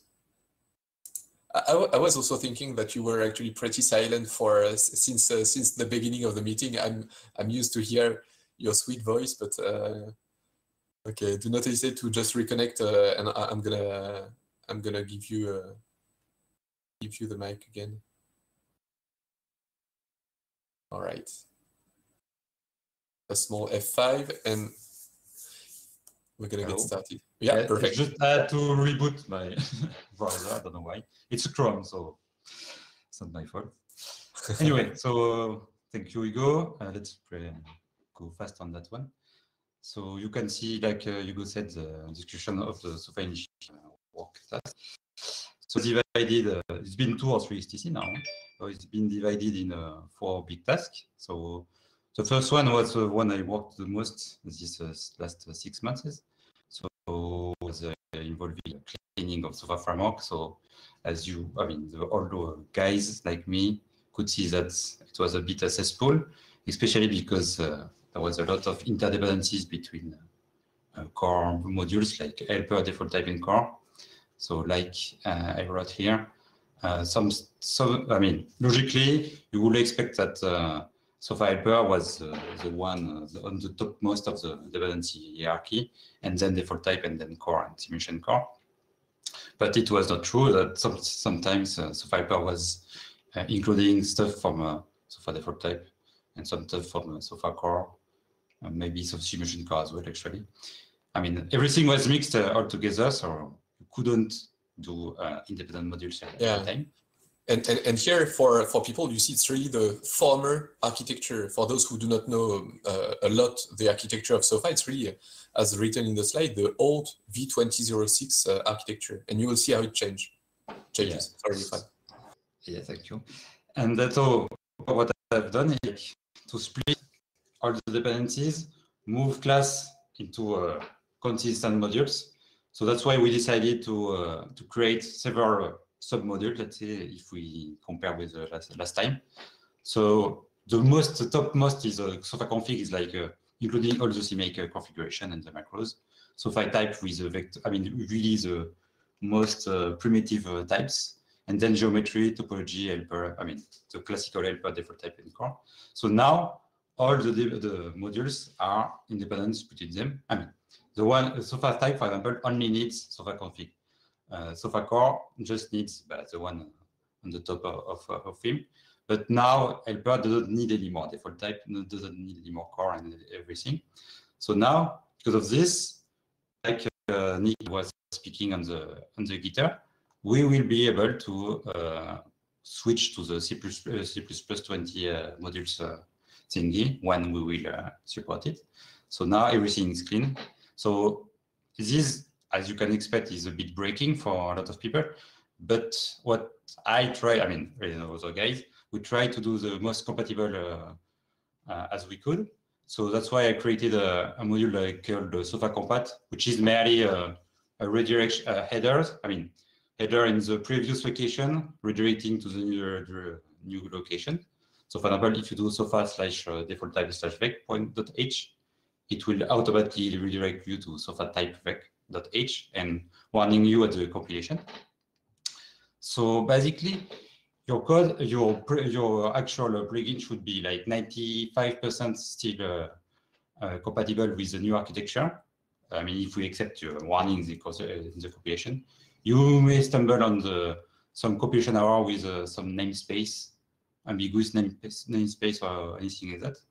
But we've created some issues on the GitHub, if you see in the issue part, how to solve quickly the problem you could stumble with.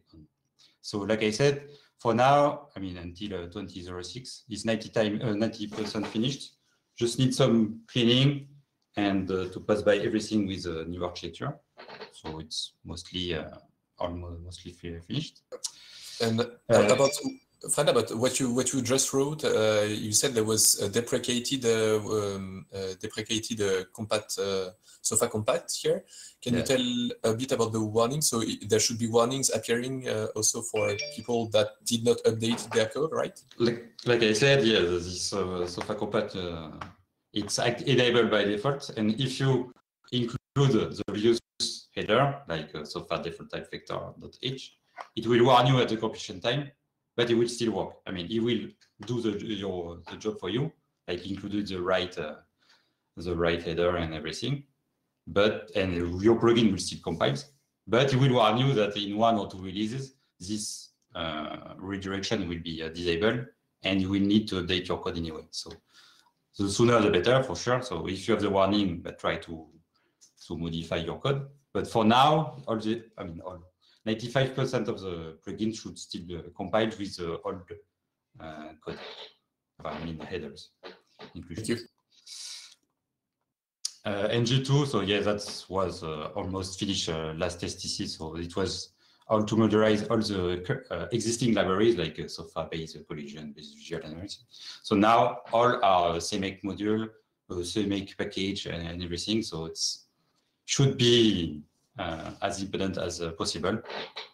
That's sometimes it's not because of work I'm doing later for the NG3 I'm doing now. So NG3 is involving how to dispatch all the current file into a new hierarchy. So you can see the dispatching has been agreed between the different engineers present at the Sofa Dev meetings. So we are now at the 8th occurrence of the dispatching. You can have a look at the link and you can put your remarks if you still don't agree with us. So for now, I've done a proof of concept of this new hierarchy with a GitHub project. It's merely wrapping the Sofa code and dispatch, with the CMake file usually. So you don't need to modify Sofa to have the new hierarchy to work.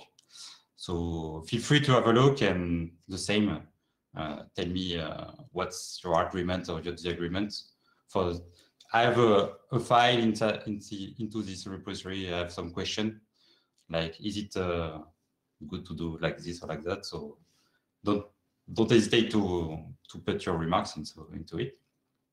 So for now, the current state is this is working. I can run the Caduceus scene without problem.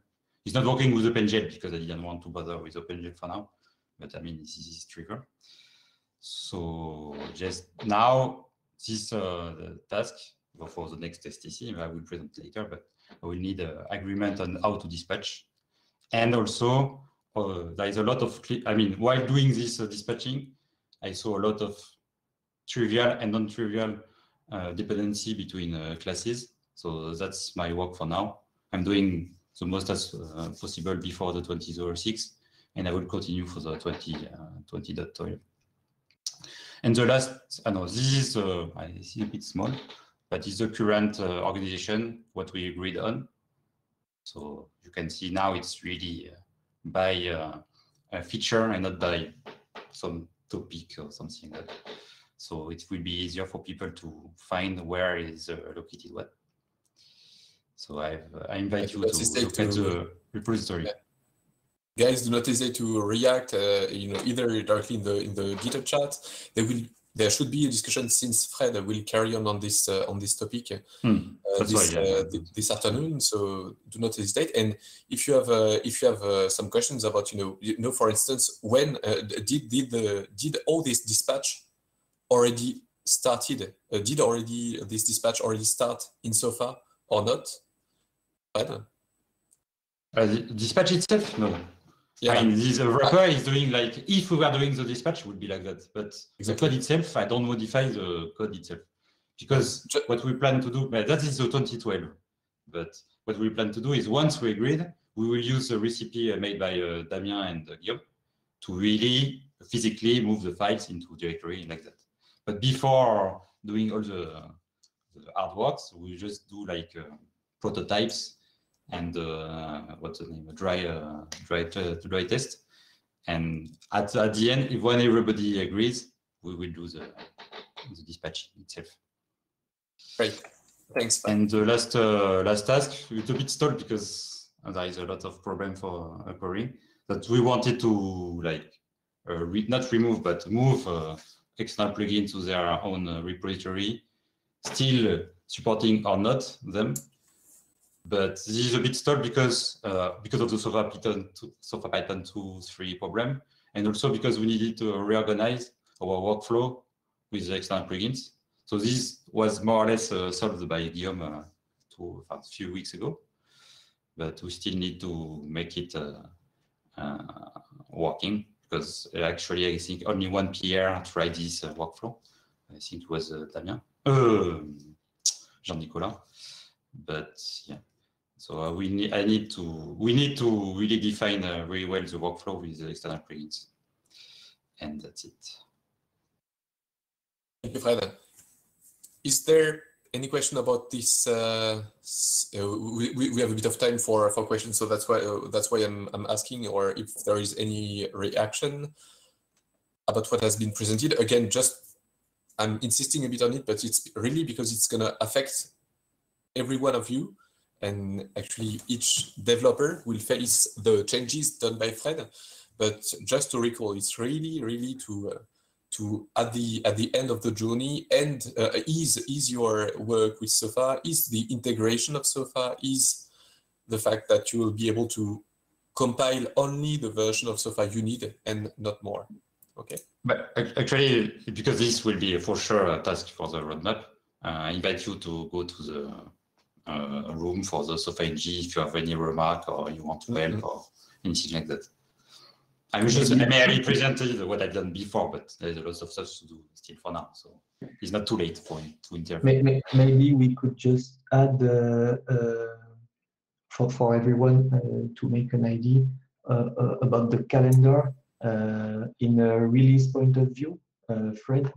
So, for example, for this release, with this upcoming 21.6 will contain all this stuff that has just been presented. So there will be all the warnings and things like that in your plugin that will appear if you upgrade to 21.6 and you still are including the old things. So there will be it may be, I guess, a good first step for you to go towards the new architecture. So simply by upgrading your Sofa to 21.6 when it will be released. And maybe, Fred, a word about the next steps in terms of releases, what it will contain, and when it will be finished.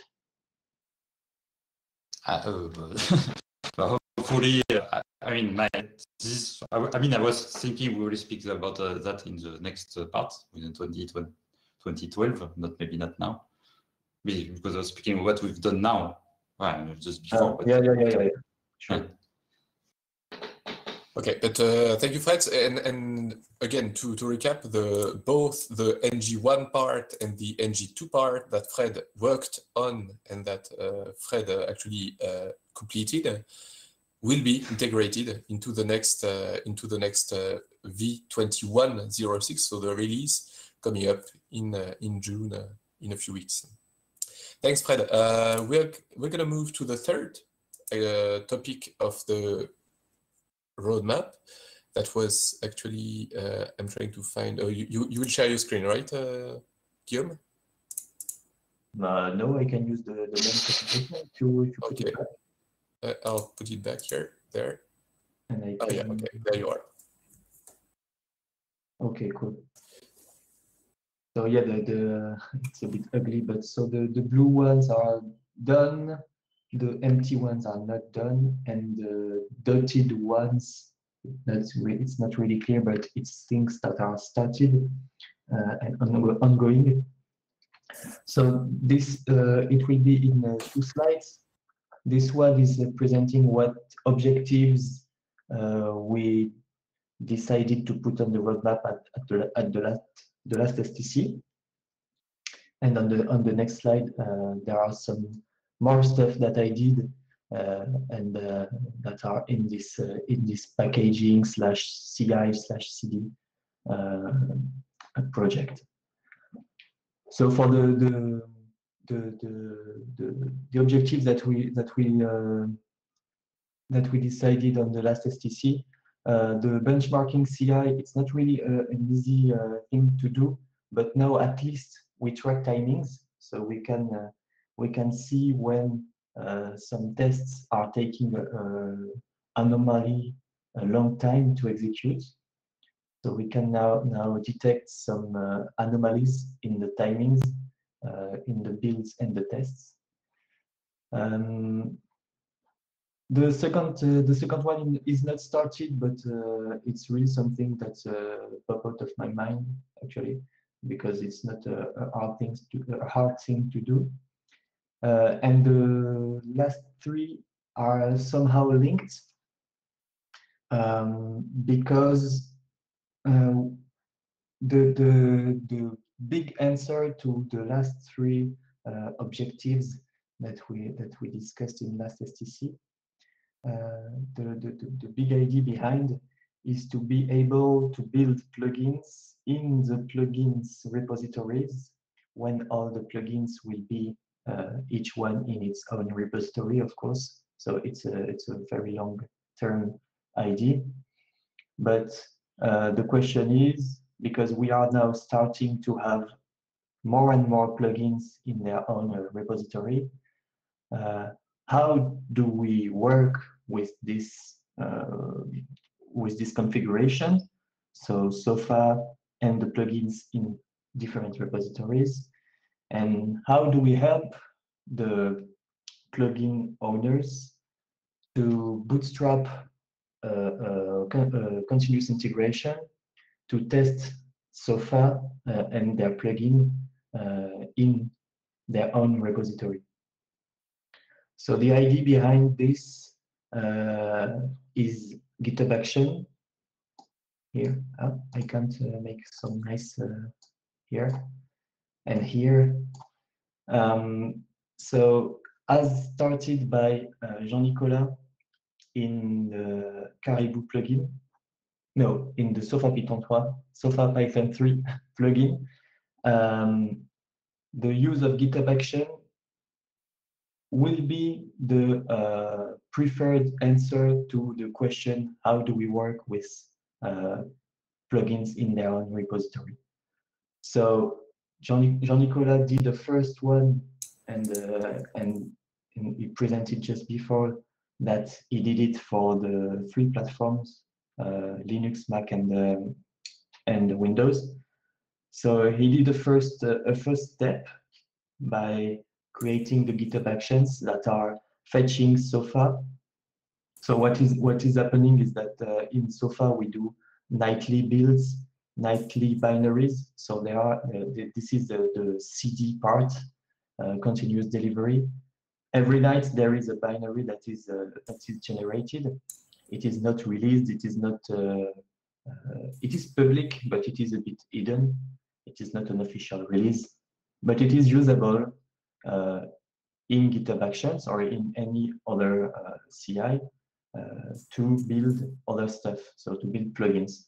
This is what Jean-Nicolas used, and this is what we want to push for all the plugins that are going to be created in the future out of Sofa, and for the ones that are in Sofa and that will go out of Sofa, because it's also something that we want to pursue. So this is in bold because it's something that we started and that we are going really to push for the next release.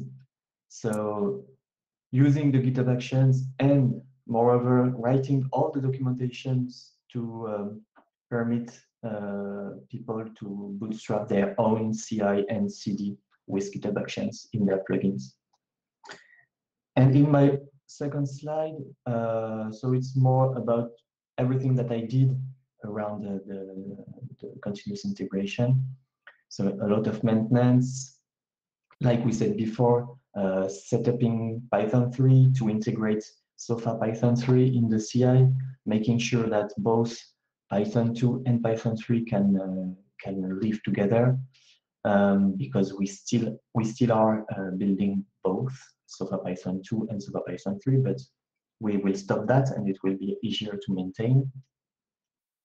A lot of work around Sofa Python 3 for the release. So the biggest part was to make it integrable in the binaries. So we have a system in Sofa. When we build the binaries, we want to make sure that the plugins are standalone plugins, even if we build Sofa with the binaries in the same time. So we want to make sure that when we build a plugin in Sofa or out of Sofa, this plugin is standalone and is drag and droppable into the binaries. So that's what was the main challenge around this Sofa Python 3 plugin, and that is the same challenge now with Caribou. So we have the same issue, and we really have to, once this is done, make sure that it will be clear for any upcoming plugin how to make sure my plugin is drag and droppable into Sofa binaries, because it's already done and easy for simple plugins, but for the plugins that are actually projects embedding plugins like Sofa Python 3 and like Caribou, it's not really clear yet how to do that. So that's why I have to put my hands in it both times. But we want to make it very clear so that all the future big plugins, projects with plugins inside, can be once installed, can be drag and drop into Sofa binaries, and then you just load your plugin and it's working and it's perfect. So it's a lot of dependencies between libraries stuff and stuff like that. And also, as mentioned just before, this is a task that has just been finished, and it's still in testing phase. Improving the workflow with external plugins, so it's also joining the whole working with external plugins in their own repositories, etc. So we want to be able to both test the plugin in their own repository. So this is answered by the GitHub Action solution. But also we want to be able to test in Sofa a change that is affecting the plugin. Because when we test changes in Sofa, we are activating plugins even if they are not in Sofa. So we are fetching some external plugins to test them to make sure they are not broken. Because even if the plugins are out of Sofa for cleaning reasons, we are still maintaining them. So we want to test them from the outside and fetch them to test. So there was an issue around this whole fetching process. When we create a change, we create a pull request that is breaking somehow the external plugin, so that we have to create a pull request in the external plugin, and it was a bit of a headache to solve. But now we have a workflow to make sure that when the pull request in Sofa is breaking something in an external plugin that we are maintaining, there is a workflow to make sure that you go to the external plugin, you fix that what has been broken, and then you come back to Sofa to your pull request, and you can merge it, integrate it, and nothing is broken in the end. So both Sofa and the external plugin are ensured to be working at all time. And that's it. That was the biggest. So the biggest, to repeat it last time, the biggest concern right now around packaging CI and CD is making sure that external plugins are possible and are viable in terms of GitHub Actions for testing, in terms of workflow for the Sofa side, and in terms of integrability in the CMake side, to make sure that they are drag and droppable into Sofa binaries. So that will be also the main concern for the next steps for the next release, because it's not done yet. It's not over. Guillaume.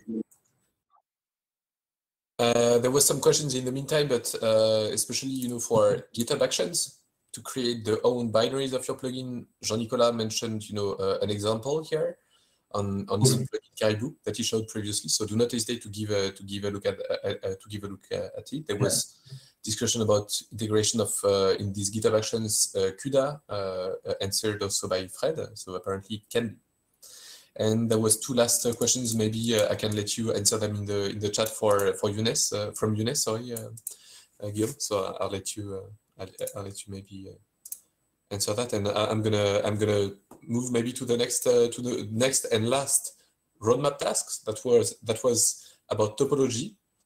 Topology, we're actually all using it.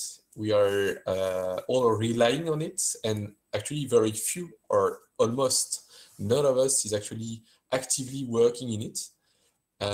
And there is one man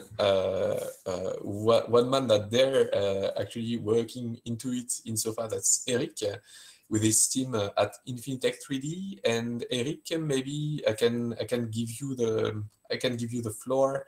And I see you're unmuting. It's perfect. I can make a presenter. You should be able. Can you hear me well? Yeah, perfect. Okay. Down the screen, you should be able to have a fourth button here appearing for sharing the screen, and you should be able to share any window of your own desktop. Perfect. Starting. Yeah, perfect. It's working? Yeah. Yeah, because I can't see anymore. Yeah. I'll tell you if there is anything. Okay, so I try to make it quick, but it's a huge topic, in fact. So I will just speak about recent change or incoming change in topology in Sofa. So very quickly, when we speak about topology inside Sofa, in fact, we only speak about mesh topology, because most of the I think most of the classes that are using topology in Sofa are using mesh element like edge, triangle, quad, etc.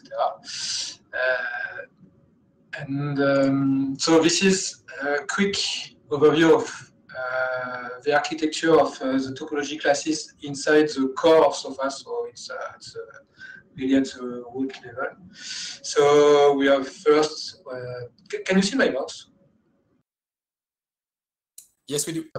Okay, sorry. So we have first the base object, so basic thing from SOFA. And then we have a first class, which is topology. So in fact, topology includes all the definition of what we call a mesh element for the moment. Then we have a different component coming behind, which one is the base mesh topology. It's a big one that everyone is using in SOFA. In fact, it's the main API of the mesh topology to get access to, for example, the list of edges, triangles, number of points, etc. We also have topology mapping to link two topologies together. Usually, it's, for example, the border of a mesh, so for example, the edges of a triangulation. Sorry. And then we have another guy which is base topology object. So it's in fact just overwriting a base object to say, okay, I'm adding a topology object inside the graph. Behind we have a mesh topology, which inherits from base mesh topology.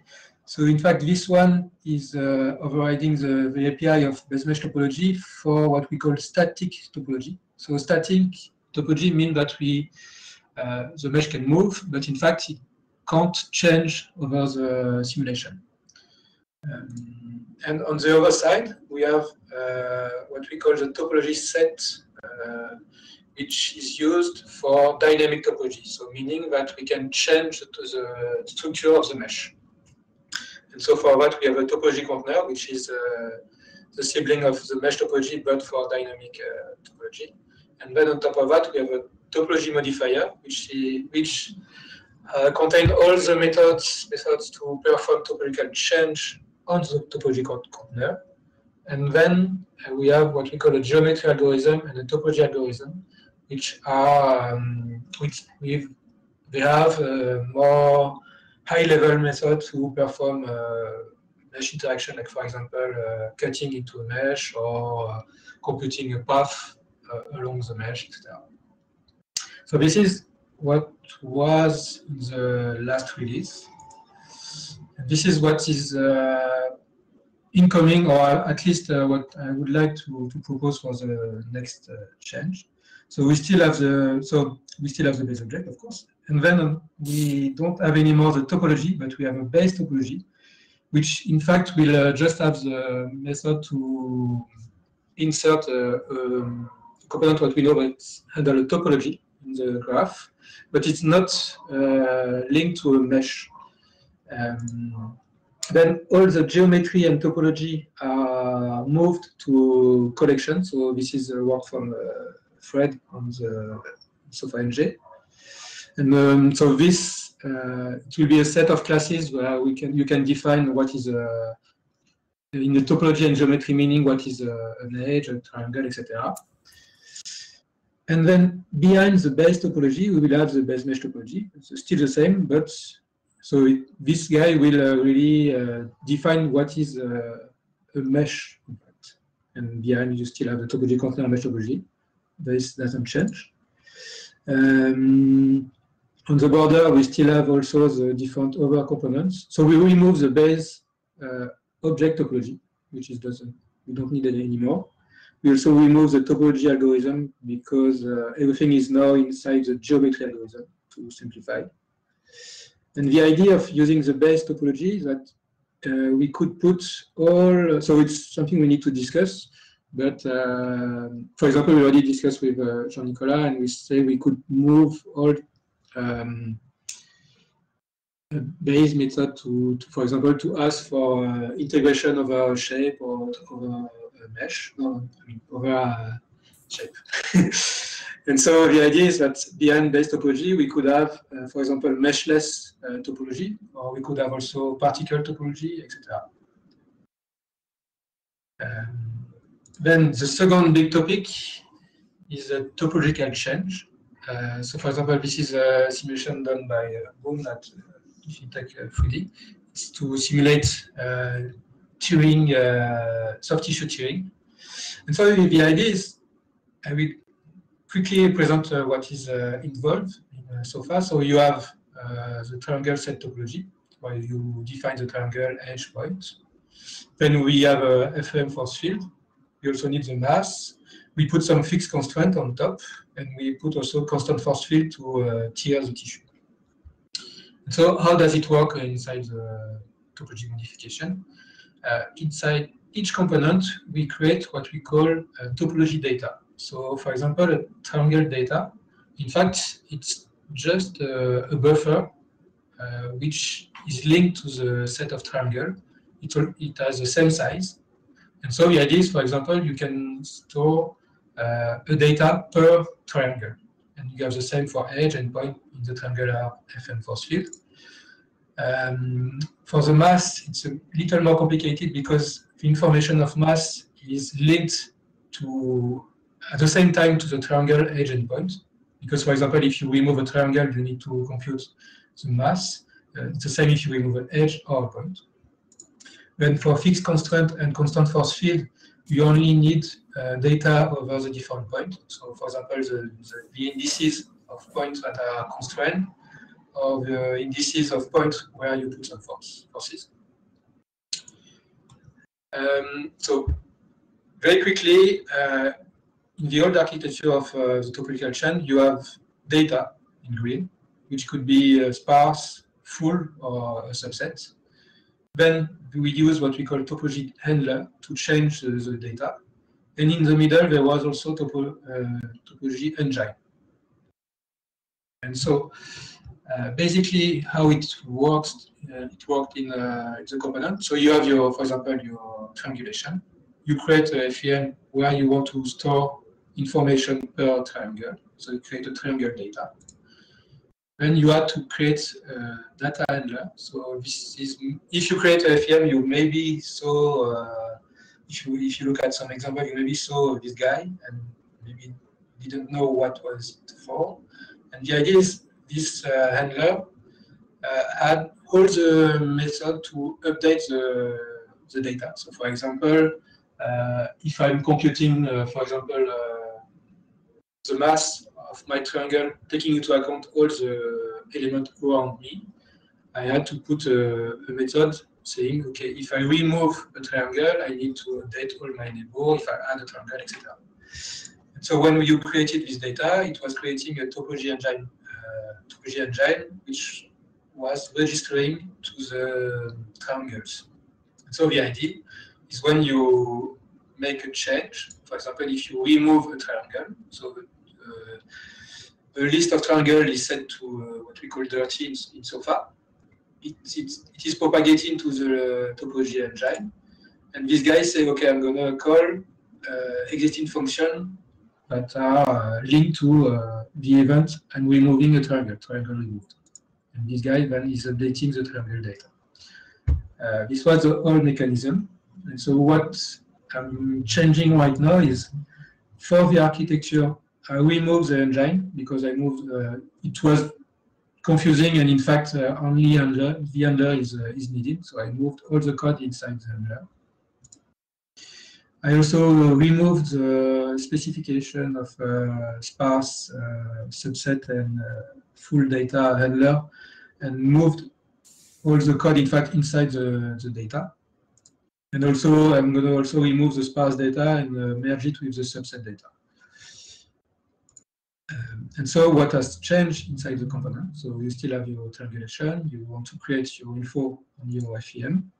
So now you either create only a topology handler, I mean, you either register it only, or you can register it with a topology handler that you created. And the idea is you only need to create this guy if you need to specify, specific behavior. So like, for example, I said, when I'm computing my triangle mass, I need the information of the neighbor.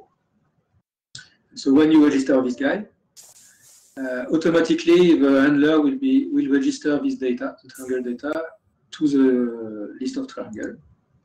And so same when you have a change. Right now, all the topology container have a list of topology handler, and they propagate the event, for example, if I'm removing a triangle. And so now this guy has a list of callback stored inside the map. And the key of the map are in fact the event, topology event. So if you here you register a specific function to be called when you remove a triangle, this guy will call it when he receives the information that a triangle has been removed. And finally, after you update also the data. Okay, that was it. So what is coming next is to finalize the architecture of the core, the classes of topology. Then to finalize also the API of topological change, so what I just presented. We also integrate, or we'll discuss how to integrate Sofa Caribou topology. The last big steps are also to put tests on the different components that we know we want to handle topological change, and after propagate the new design. Great, thanks, Etienne. Yeah, that's I don't know for everyone else here in the room, but it's always good to have the full overview of the topology to understand really what's gonna change and why and so on and so forth. There will be a dedicated room, I think, this afternoon. That's on the roadmap of Eric at Infinitec 3D. So it's things that will evolve. I think it's also of interest of both Stéphane and Florence. It's topics that are actually hot topics for you guys. Maybe I was thinking while you were presenting, maybe Francois Tinsimo would also be interested in taking part in the discussion. Maybe not. I mean, just mentioning. So I think that's going to be discussed right afterwards. Could you give us the link of the GitHub link that you have here? Because obviously it's not clickable, and if we can.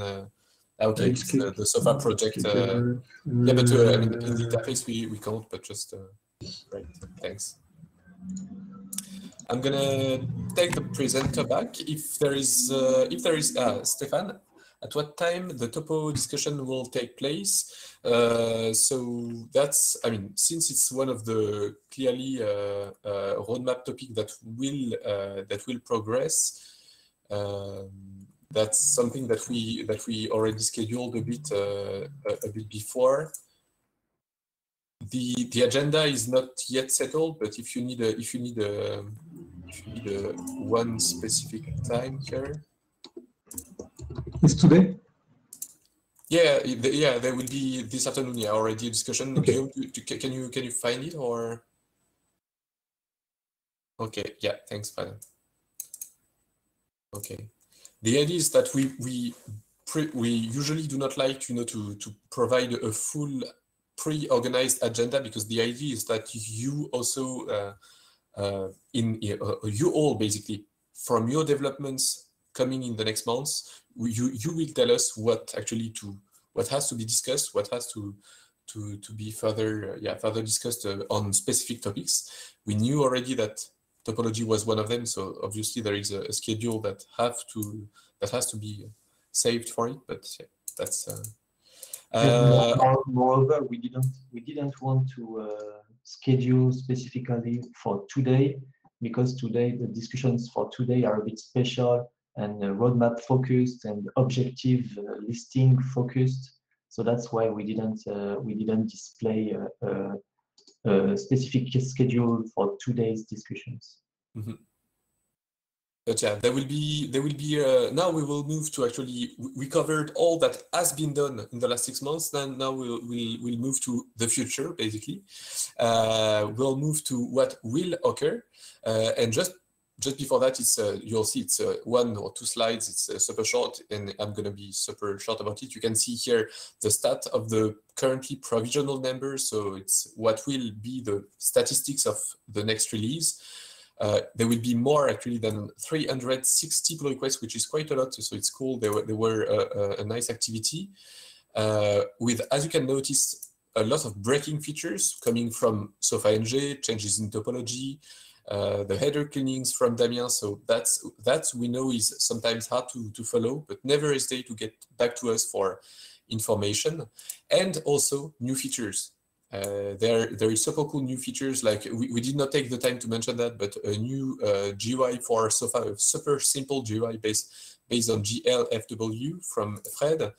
We mentioned already the work of Alex on the collision detection, parallelizing it as well, along with Lali, and the work as well from the Japan Research Institute, JAIST, on making shell elements in open source in Sofa. So that's things that are pretty cool, and few digits here about Sofa. Number of clones since the last release, it's only for the last 6 months. Number of clones, downloads, and I'm talking about unique cloners here. Forum statistics as well, for new users and new topics that are coming in. So that's only for this month here. All right, we'll move to the plans. What are you planning actually for the next steps? And that will define the topic of discussions. We already prepared few slots actually of discussions concerning those ones here. And we will present the whole agenda right after lunch, starting back at 1:30. But beforehand, I'd like to get ready. We're going to carry on because we were just talking about topologies, and I'll suggest we carry on with actually your plan and your work that you did in TopoSim, which is your own library of topological changes and physics simulation. And it will introduce the discussion that will occur in a room about how to maybe couple that and how it will be related to Eric's work. Is that fine for you, Florence? Yeah, you're unmuted, I see that. For me, yeah, perfect. I can make you presenter and you'll be able to share your screen.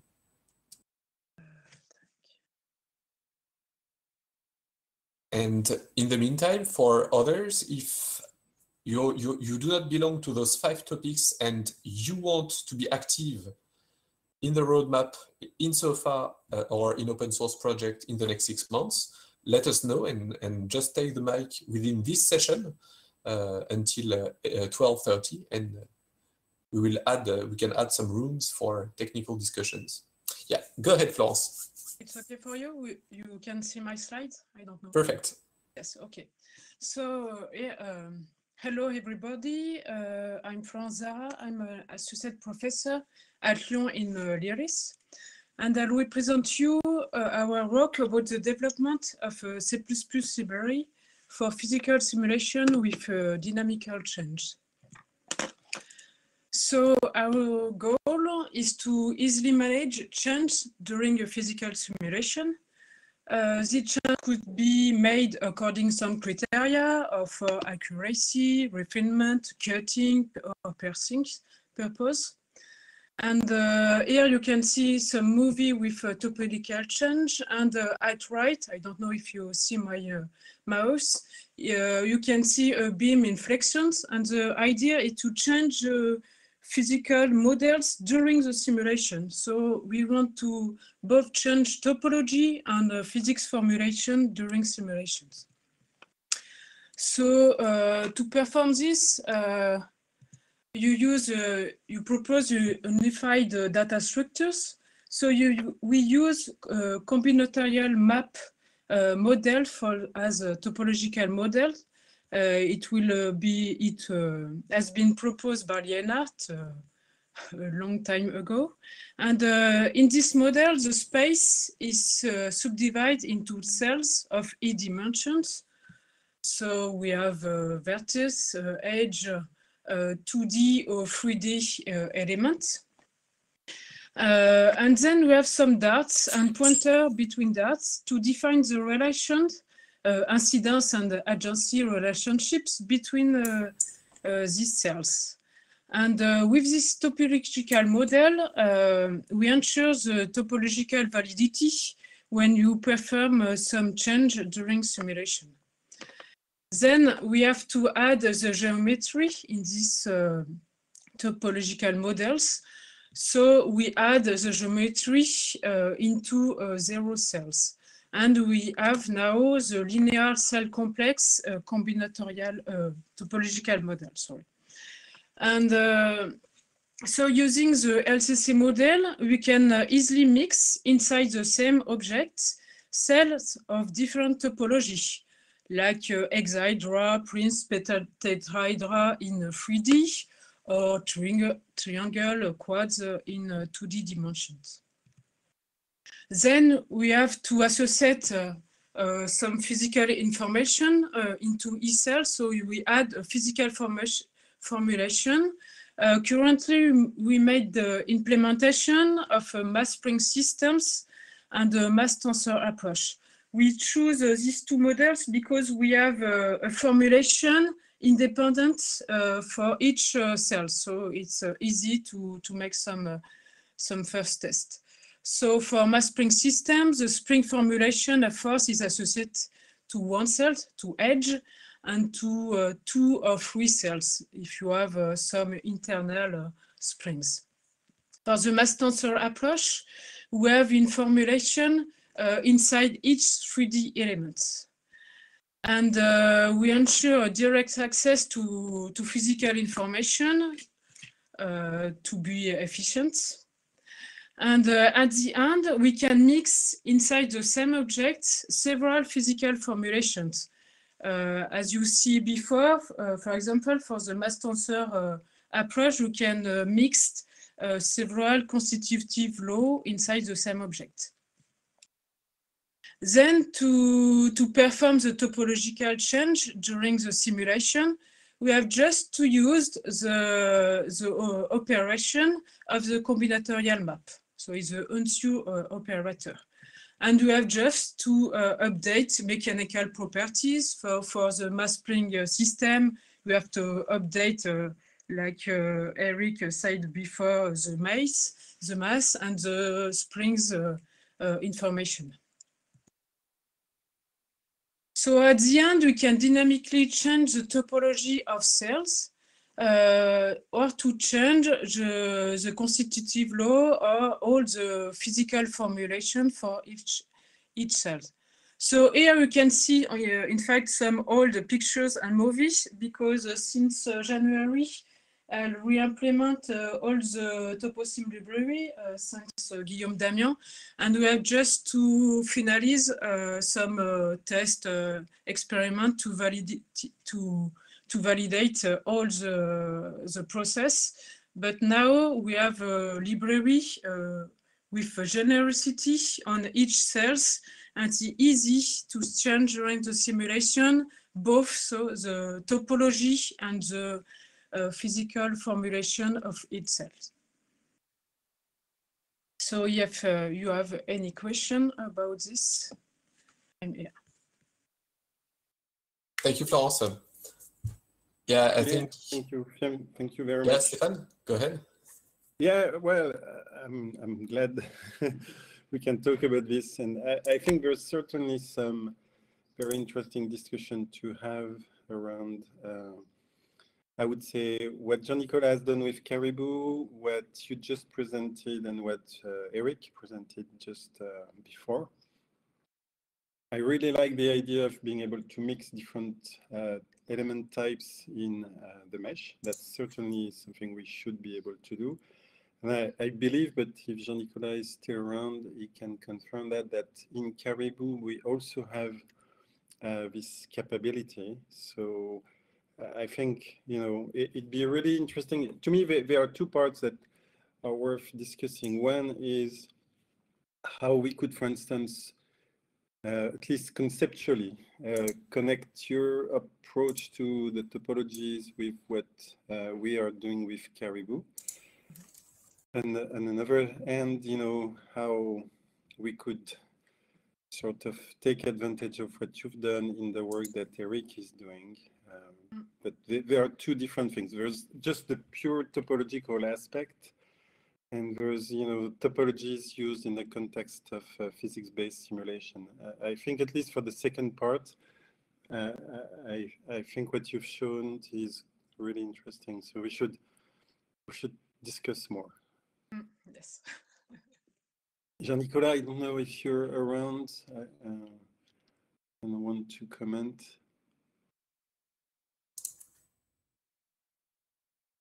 added it for I added it in the topic if you'd like. So it can be this afternoon, or it can be even because it's maybe a bit more long term, but it could be nice to discuss that even if it's tomorrow or Thursday, as you wish.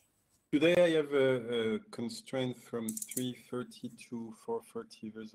I have another call, but if we want to discuss this before or after, it's fine. I see Jean-Nicolas is typing a message, so okay.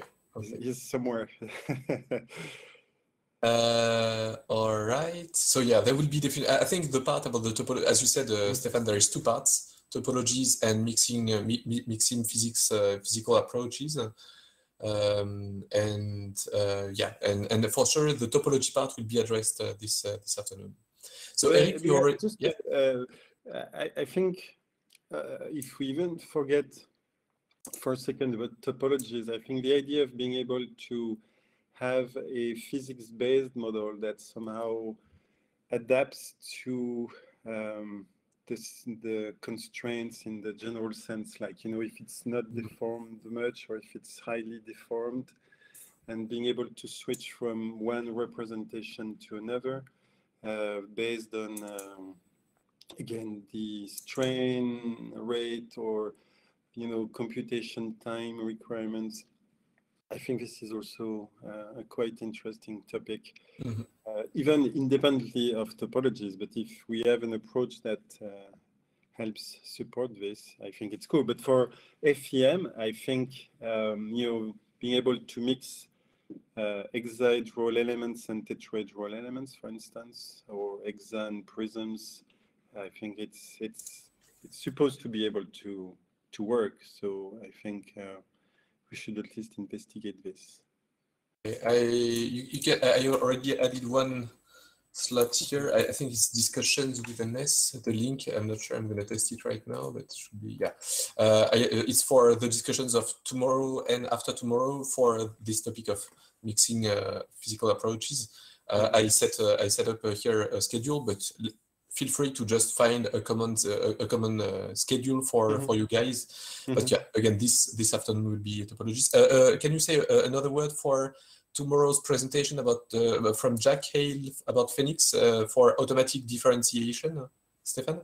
Yeah, of course. I was going to, but so for a little while, and I think it's also a discussion we had years ago, we've been thinking about how to, in the context of Caribou, for instance, how to very easily add new equations, constitutive models in, the plugin. So, how to basically create very efficiently, but also while trying to limit the risk of errors, how to create a new force field, basically. Okay, and several of us in the team have looked at Phoenix, and Phoenix is, for those of you who don't know, it's a very cool software that allows you to write your partial differential equation and basically on simple geometries for now generate a numerical solution for that. And at the core of Phoenix, there's, I forgot its name for now, but there's a package used for automatic differentiation, which seems to work quite well. And, when you look at the few Python lines that are needed to just write the equivalent of force field, it's really cool. It gets you also closer to the actual equation. So maybe not for like super fast FEM computation, but for prototyping new ideas, I think this would be really cool to have in SOFA. And it just happens that we have a collaboration with the team in Luxembourg, and Jack Hale just told me that he has redesigned completely this part in Phoenix. So timing seems like perfect. They're super interested also in the idea of maybe combining this with SOFA, because they have other limitations in Phoenix that we may not have in SOFA. So if you're interested in basically the idea of being able to prototype new force fields and have easy to implement Python code to generate new types of deformable structures. We'll have Jack Hale present what he's been working on in what will be the next version of Phoenix. And hopefully this can be built into SOFA. The part he's going to talk about is really how you can write your partial differential equation, your constraints, and generate C++ code. So maybe this part is really cool for us. And it will be tomorrow at 1:30 p.m. if I remember correctly, Hugo. Correct. Yeah. 1:30 to 3. I think it should be. You told me it should be an hour, something like that, not more than an hour. If it's more, there is one hour and 30 minutes. So yeah, an hour should be enough to get a sense of what they are doing, and then if we really think this makes sense, we are also invited to go to Luxembourg whenever we want over the summer and actually work alongside with him and try to put that into SOFA. So I'm trying to build a little task force for that. We'll let you know. And as you know, I'm speaking for him on his behalf, but Damien was, I don't know if he's interested in terms of actively being involved, but at least he had some experience of automatic differentiation in SOFA, so could be a good asset to keep in mind. Yeah, certainly. Well, if we ever do something practical and actually trying to implement some sort of proof of concept, this would take place over the summer. So we'll of course contact Damien and whoever else again wants to join. And Christian, you were. Yeah, I was also because there is, I think, and there is another interest into this. It's also the capacity of being able to differentiate a model in general, in particular when you want to do optimization. So if you want to inverse your simulation and find some parameters, it's really nice to have this capacity of. So a lot of people nowadays are looking at differentiable FEM. So I think it's another part which is also could be really interesting. Yeah, definitely. It would be nice to have a few guys from from soft robotics field that would bring another point of view. So to have, if we start an implementation over the summer, indeed to have something that would work for both cases. Thanks, Christian. And yeah, there was also a point brought by Alex, right, about matrices, and a point about error management, and also the next steps of SOFA next gen, but Fred mentioned them already a bit. So maybe we could start with you, Alex, if it's fine for you, if you're, Yeah, sure. Do you have, it's just oral presentation, or do you want to show the slides already? I don't know. This is just to introduce you the topic, right? Yeah, definitely. No, just let me know. Yeah, so the idea is that over the past month, maybe years, I don't know, there is this idea to refactor or redesign how FEM matrices work in SOFA. And in particular, there are two methods. One is to assemble a matrix and then solve it and solve the system associated. And the other approach is not to build explicitly the matrix, and still we are able to solve the system. So we have maybe this idea of managing only and changing the architecture so that we assemble the matrices so that it could be maybe easier to understand for newcomers. so for example, if you want to design a force field, today it's a bit complicated to understand what at D force at K2 matrix stands for. So we want to maybe simplify the API and maybe have some solvers that could where we could write code closer to the actual mathematical equations. So this has an impact on a lot of components in SOFA. Yeah, sorry, Christian, I forgot to mention the constraint matrices.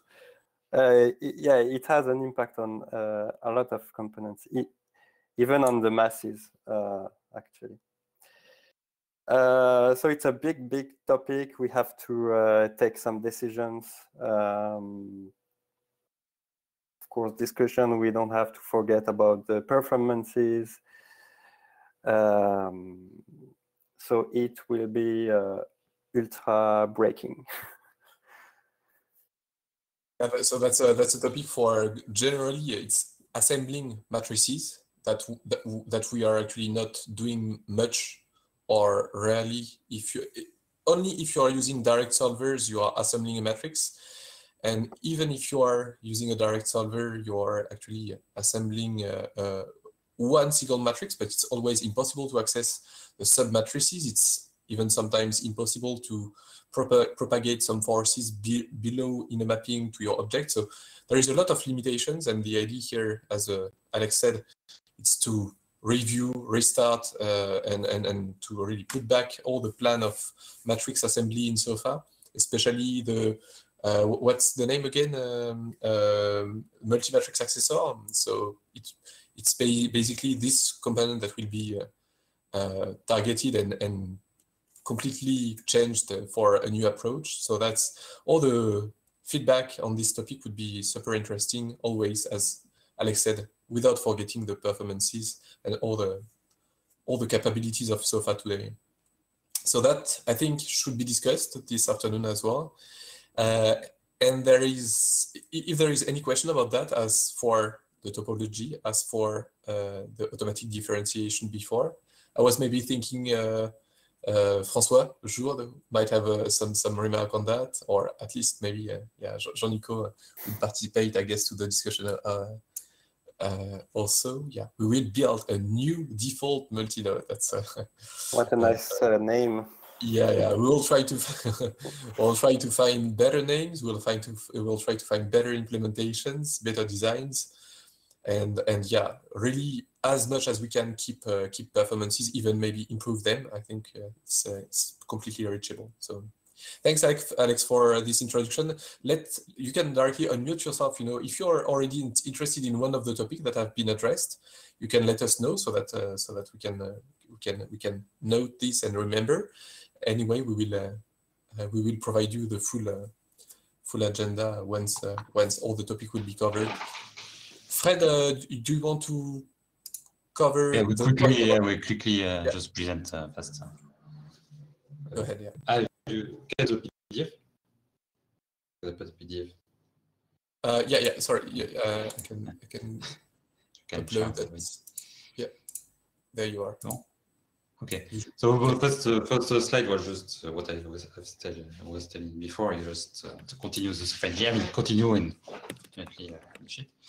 So the next step would be to dispatch according to what we will agree. Hopefully, maybe tomorrow. Otherwise, we can agree on the Wednesday morning. So it's not that urgent. And hopefully also we will agree on the workflow. So we can continue to deprecate or remove unsupported plugins to make our work easier in the future. Anyway, this is a proof of concept. We don't really care. And the second topic I would like to introduce, we already discussed about that on the SofaDev meetings as well, but we'd like to have a decision on how to handle error, because when we were factoring the framework, I stumbled about how to propagate the errors. I mean, from the core. Like for example, I mean, the best example I could see was how, I mean, when people were calling an inversion of matrices, like almost nobody was checking if really you could invert the matrices, and if there is an error when inverting a matrix, there is like a STC out. No, I cannot invert. So it's a bit difficult how to handle that.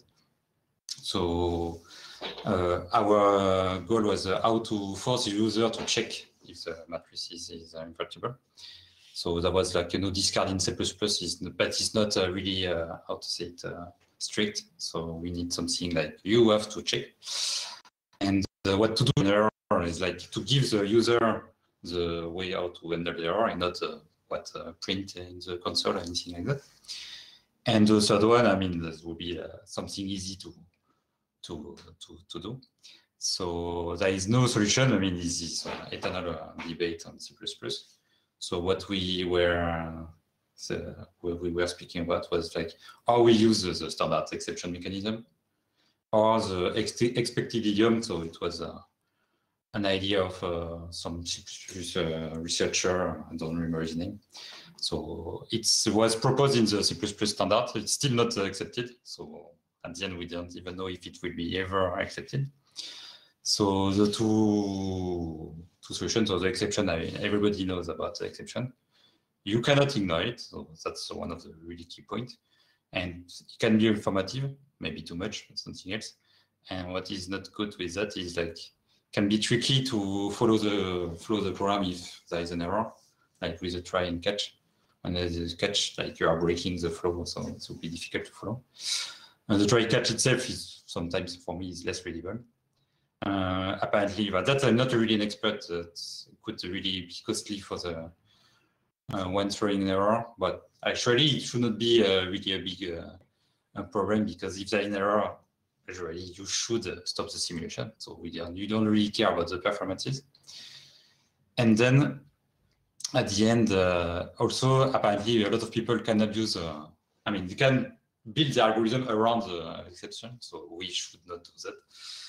So this is also a problem. And what the expected idiom is, I mean, you can see the smaller snippet on the right.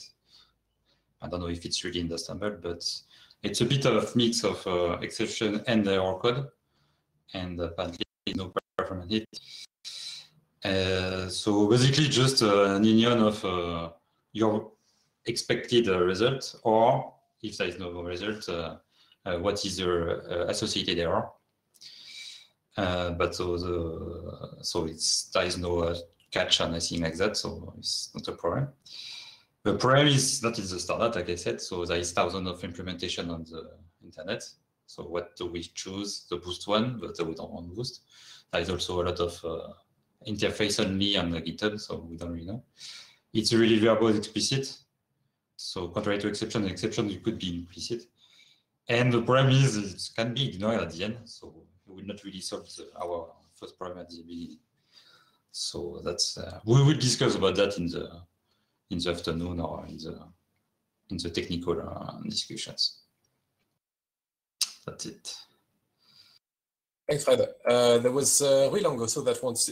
So that could be a topic for this afternoon. So if you are interested, we can make the schedule for it as well. If you are interested, for instance, you can also in the chat let us know, I mean, or interesting and or plus whatever, so that we can know that you'd like to look at that along with Fred. We'll summarize all that what you said before. So Florence, Eric, I won't cover everyone, but and present you the schedule right after. But maybe Rui Long, you can present us shortly. So the idea is to be done before that. All this session is done before 12:30. So in about 5 minutes, Rui Long, can you show us what you have been doing, because since you are in the US, we are not on the same schedule, to present us a bit what you've done, and also what are your plans for the next months? Yes, sure. Great. You should be able now to Yeah, perfectly fine. Okay. You should be able to share your screen now. Okay, let me see. I don't see where's the screen sharing. At the bottom here of the screen, yeah, here, the fourth Oh, okay, on the I right. see, I see. Yeah. Yeah. Should be the good one.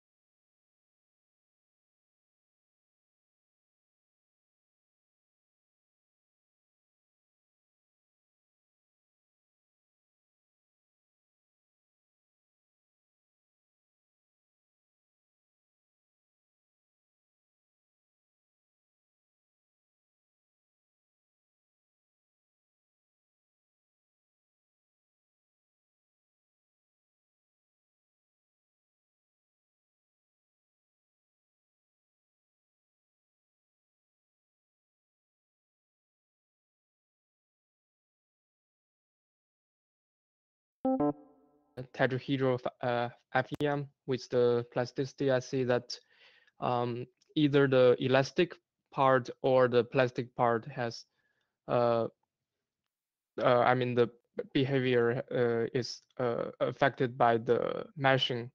So, for example, in this figure on the left is the tetrahedral mesh that I generated by partitioning the hex, the grid. For each grid I for each hex I split it into several tetrahedrons.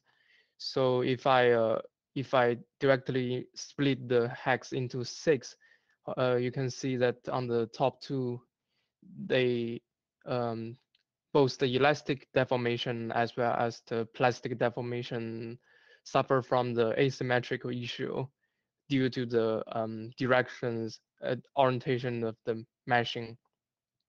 And then I add something that blended a little bit, so I have some different orientations within a hex. And then you can see that the elastic deformation looks better, but however, the final plastic deformation still has some asymmetric issue.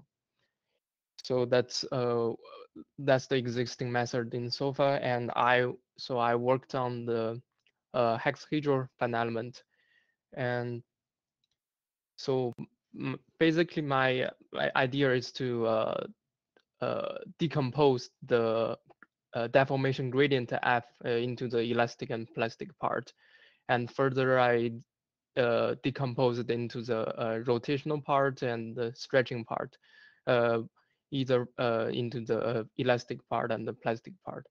And my currently my implementation in Sofas looks like this. I had a class that called hexahedral elastoplastic FEM force field that inherits the inherits from the hexahedral FEM force field, and then which inherits from the force field. So basically my method overrides some existing class and methods in the hexahedral FEM force field. For example, the hexahedral information. So I have added some plastic information and plastic material properties in that, which stores on each hexahedron. And also in the add force method, I add the decomposition of the total string into the plastic and elastic part in the accumulated force. Therefore, only the elastic force will be taken into account as when we compute the force. And then I add the update rest state mesh method that will update the mesh in the rest base to absorb the plastic deformation. So this is currently what my code look like. And let me give you some results of the my hexahedral FEM. So first, here is the stretching test So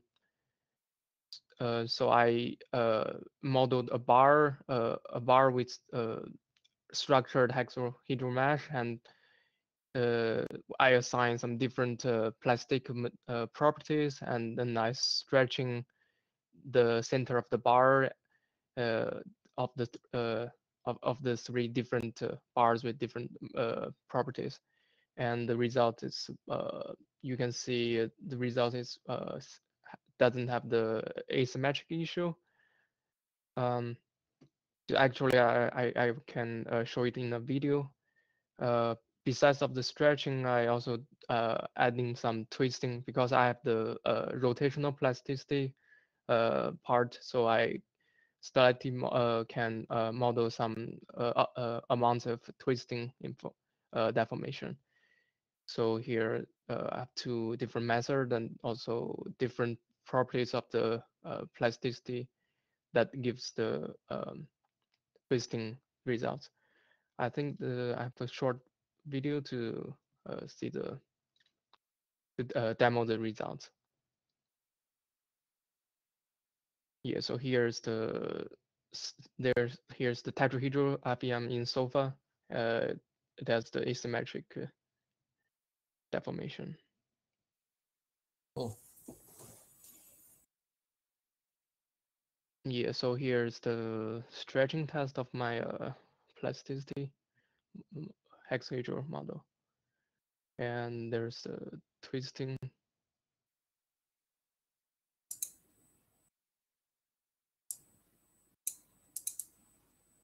Yeah, one thing that I add to the plastic is I add the volume preservation. So yeah, here's the application, like when I used the grasper to stretching the fatty tissue. And also I some applications when on the embedded simulation in SOFA.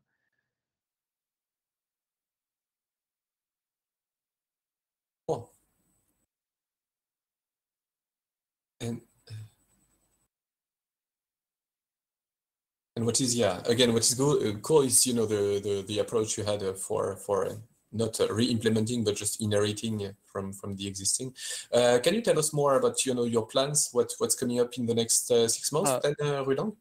Yeah, sure. So one direction is I want to integrate my plastics method into a hyperelastic material. So currently my implementation is based on the co-rotational linear co-rotational model. So since the hyperelasticity, I think it's better characterize the soft tissue behavior. So that's one direction. And also I also working on improving a little bit of the improving some stability issue of my code as my and is your code open or is that in a private plugin that you are working? I think I'm going to create the pull request. Okay. Right now I still cleaning a bit of the code. Okay, and cool. Also there's some small issues that I want to get fixed before sending you as the pull request. Okay, perfect, great. And yeah, maybe I was thinking, preparing the committee that it could be a good opportunity as well to merge that a bit to with what is happening around Caribou, the Caribou plugin. Where again the mechanical laws are well separated from the topology, from the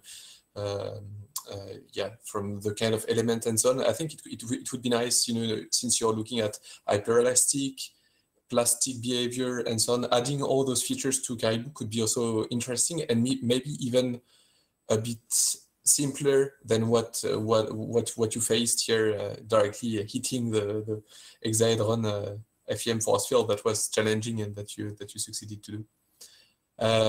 Yeah.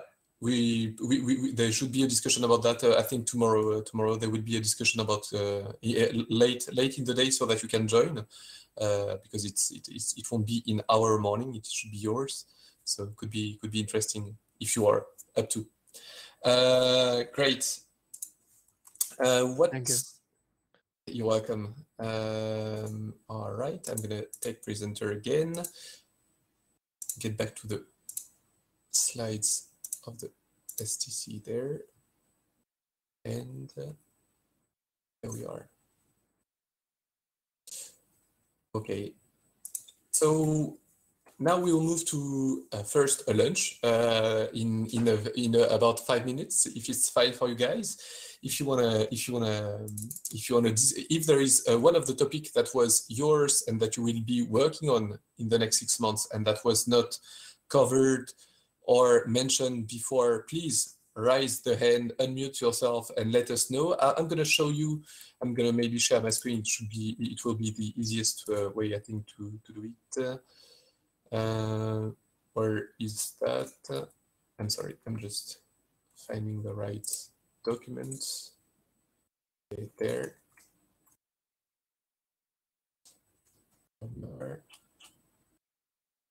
All right. Should be fine. Okay. So I'm going to present you the schedule of this afternoon. So the idea is to, again, really the purpose of all the meetings, all the discussions is really to end up, so to have a list of topics to be discussed, okay? And then within the rooms, we're going to create different, it's called breakout rooms, but it's sub-rooms. We will connect here again at 1:30, discuss those different topics, and the idea is always, as much as possible, to come with a list. It can be a short list, even if it's a short list, but of doable objectives, basically your objectives up to the next technical committee, so basically in 6 months, 5-6 months. And at the end of the discussion session, we'll review very shortly. It will be done in I think a quarter of an hour and like 15 minutes, and review all those objectives to summarize the roadmap and start defining it. Okay. So I'm gonna share. That's where I'm gonna share my whole screen there. All right. Let me know if you cannot see it.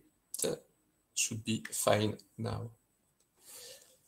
So you should start. Yeah, now it should be working. You should see now the planning. We will update the slides, and we will keep. I will leave the room with this with the following slide here. We'll start at 1:30. We will look again at the schedule. So if one of the topics you're going to work on in the next 6 months is not in this table, please let us know. You see, there is still room for discussions. So let us know over the lunch, and we will again at 1:30 when we will reconnect. We will make sure that everyone knows about it, advertise it, and so that you have a schedule and a slot for that. So you see there will be a topic about SOFA Next Gen for how to organize, how to architecture the future next gen version of SOFA. There is a session about SOFA plus AI. So this coupling, it was SofaGym and DeepPhysX. I think it would be nice to have a discussion on this topic as well. Several people were interested in cable simulations. I'm thinking about, Younes. I know you are going to have some future developments. Camille, along with Younes, Aine, Peng as well will be interested. So I think that there could be a group here that arose from your feedbacks actually in your registration when you're registered to the event. A session about user experience again. It can be user or dev experience, but that would be super interesting to share a bit feedbacks for things that you would like to see in SOFA. Matrix assembly, how to build a matrix, solve a system, and assemble this matrix in an efficient way, and to have all those matrices more accessible in SOFA. That's a project presented by Alex. Topologies and topological changes, presented by Eric, Florence, and Stéphane. And we will end up with a performance in constraints. It will be related to the matrix assembly, and it relates to the point presented, suggested by Francois in the registration. So guys, if something is missing here, please let us know. Unmute yourself, send us an email, a warning, whatever. But you are most welcome to let us know. You see there's 2 rooms still available.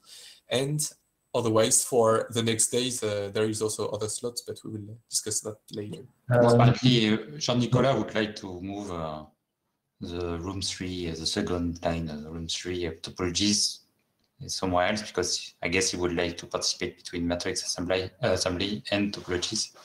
So maybe to move the topologies in room 1 at 3:45, maybe.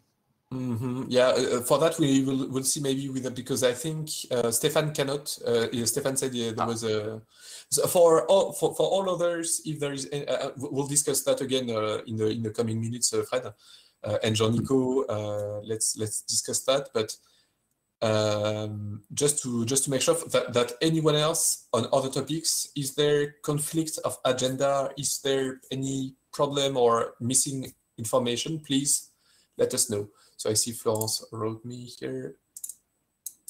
Okay. Yeah, and for joining each sub-rooms, 1, 2, and 3, just first come back in this room and we will make the dispatch right afterwards. All right? If it's fine for you guys, let's have a short lunch. Ruilong, I know the breakfast is over, but you can have a coffee for this 1 hour break, and we will restart at 1:30 sharp. And for Jean-Nico, we can actually discuss and try how to arrange things with along with Eric, Florence, and Stéphane. Okay. If Stéphane, Florence, you're still here, maybe we can unmute ourselves and chat a bit about this topic. Do you want to I said, just we want to start at 2 o'clock. If it's possible. Sorry. Okay. You would like to make it earlier? Yes. Okay. Instead of okay. Jean-Nico, Stéphane, is that fine for you guys as well? Yes, I'm available. I mean, anytime. Okay. Anytime. It's just that I would really like to be a part of both matrix assembly and topologies. Yeah. Okay. Okay. We can maybe switch then cable simulation, and if I think those two here could be switched. If it's fine for Younes, Camille, so that Younes, Camille, Aine, and Peng, if it's fine this way. Okay. Again, provide us any feedback if you're unhappy or if you'd like to see things change or whatever. Okay. And I wish you and we wish you all a very good lunch.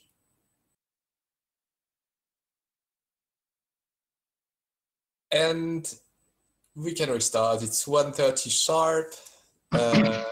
Okay, I see Nick typing. I don't know if there is, how many are we? 23. There is, about 6 people who got disconnected. I see that Alban is there, but without really connecting. I don't know why. Alban, I don't know why you're either audio only or maybe we can. We'll see. We'll see if you connect afterwards. Okay, perfect. So welcome back for the one who are just arriving. And this afternoon, as you know, it's for definition of the roadmap and the task you're going to work on and we are going to work on all together in the next 6 months. The idea is always to have some kind of one contact so that we can ask a bit of feedback, especially about the discussions of this afternoon. And what is a roadmap task is really something where it is there is a commitment that it will evolve in the next 6 months. That's below all the topics that have been mentioned earlier this morning. We scheduled them as we showed you earlier for this afternoon session in 3 rooms. So as you can see, room 1, SofaNG plus handling management of errors. Then there will be user and dev experience and a free schedule. Room 2, coupling Sofa and AI. Especially, I'm thinking about a discussion between Etienne, Robin, Pierre, Francois Lecomte, I think I was thinking, and Pedro. That's, I think, the different people that could be interested here. Then matrix assembly with Alex, who presented that this morning. Jean-Nicolas, Christian, Adrien, ZQ, I think, could be interested. Francois Jourde could be also interested by this matrix assembly. And last but not least, the performances in constraints, which is a bit in the continuity of this matrix assembly. And in the third room, topology first, Eric, Florence, Stéphane, Jean-Nicolas as well. I don't know if I'm forgetting anyone. And again, do not hesitate just to join the rooms. And in a second time, there will be, so in the second schedule, there will be then cable simulation. I was thinking about, I think it was interesting for Camille, Younes, Aine, Peng as the first ones I'm actually thinking about. Yeah, good point, Eric. There could be actually a discussion about multi-threading and GPU. That could be actually addressed. I know that Alex, who is on multi-threading, will be already busy in those two here. I think you will be interested by those two here. So yeah, either we could organize something tomorrow, or at least something maybe specific to GPU. Could be interesting. Could be definitely interesting. For instance, with you, Eric, Adrien. So maybe we can add that here to the. But we have to be sure that there will be one team leader or contact or whatever. So Yeah. We need some commitment from somebody, for sure. All right. Yeah, and as Guillaume noticed, so there will be those discussions in the three different rooms, and always the idea is to take as much notes as possible, especially the list of objectives as it is written here on the slide, list of objectives for the next 6 months, so that we can display that to the community, and also feed the discussions for next STC. All right. Is there so Eric, thank you very much for the suggestion. Is there any other suggestion which is actually not in the table and that you would like to work on for the next months, for instance? So go ahead, please go and type. I'm just gonna grab another computer for recording, and so run Sofa2, I think there is for the moment no one that will be dedicated to work on that for the next months. I think it's more like funding, searching for funding, which is ongoing. So yeah, I think. Correct me if I'm wrong. Guillaume, Fred, I'll let you the floor. I'm just going to grab another computer for recording the room into which I will be. Okay. So I guess I will create the rooms. Once I will have done it, you will see on your screen an invitation to choose one. So I'm not sure if you will know, you won't see anymore the three rooms we have here. So just keep in mind which room you want.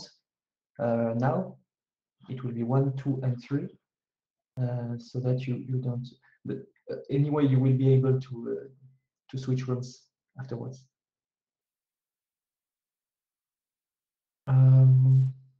Let's do that now.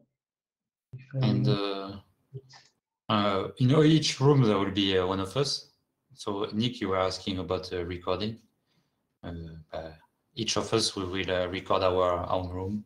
So likely we will have all the recordings for all the topics, if there is no mistake or anything like that. So at what time did we say we started the rooms? We were a bit early, but it's okay. So I planned them for 60 minutes. Yes. And what I wanted also to add with the recording is like, even if one room is full of French, they should speak in English as well. Yeah, as much as possible, so that the recording is actually useful afterwards. We have people, you know, in the US, we have, for this afternoon, it will be especially people from South Korea that won't really be able to join because of the schedule. I'm pretty sure they would be interested to be part of the discussions, and therefore having them recorded in English is just the finest gift we can make them. So yeah. So if you guys try are to keep that. ready, I will click the button. You will see an invitation. You choose 1, 2, or 3 according to the. Shall we just wait just a few more minutes so that we can let the latest guys incoming, and especially if there is any other suggestions as for GPU in Sofa. Is there, for instance, anyone interested in this topic? I was thinking about Adrien. I don't. Is he? No, I don't see him here right now. I don't know what to choose. You can fly between the 3 if you want, and put your little salt in everyone. So I'm just going to and go and fly and go away. And Younes, for instance, I'm taking people in the right order here. Do you know in which room to go and you know, can you find the interesting spots for you? Bruno-Pier, same. Can you find some rooms into which you feel comfortable to join in? Yes, there's some that I find interesting. I think, like Guillaume said, I will shuffle and go and. Okay. All right. Okay, Camille, I see where you would be heading. Francois Jourde, do you see? Do you have some specific rooms where you wanna attend already? For the second time slot, like I don't know exactly if matrix assembly or cable simulation, but okay. But maybe I'll follow since Alex Bilger wanted maybe to investigate how we can use our code base at Insimo, the public code base. Maybe I'll just follow whichever room he'll attend. Yeah. Okay. It'll be there. It'll be in the room too, I guess. Okay. Thanks. Okay. Welcome, Maxime. We've got an anatoscope guy joining in. Welcome. François Lecomte, do you know François? Do you know François? Which one you would be interested in? Michel, thinking about topics for you, Michel. Yeah, room 2 for you. Perfect. I see. Yeah, Olivier, especially. I'm thinking about maybe the constraint approach. Performances in constraint would be interesting. Matrix assembly, obviously, as well. Yeah, I hope the schedule is fine for you too. And okay, I think we'll be able to start right now. So now I'm gonna just to make things super clear in case the table is not, but that's for right now. So you'll have the choice between room 1, 2, and 3. Fred will be in 1. I'll be in 2. Guillaume in 3. We'll record all the sessions so that you can also come back to the video hopefully later on, and that's yeah. Guillaume will have the pleasure to enter the dense topic of topology. So I think you can. Don't worry, I will have nothing to say. So read only model. All right. You can. Have you already the button ready to be clicked, Guillaume? Yeah. Okay, let's go. Yeah, I see Francois typing. I can see the chat while I'm doing it, so I'm waiting for your signal, Hugo. Yeah, go ahead. Let's make the rooms and. Okay, let's go.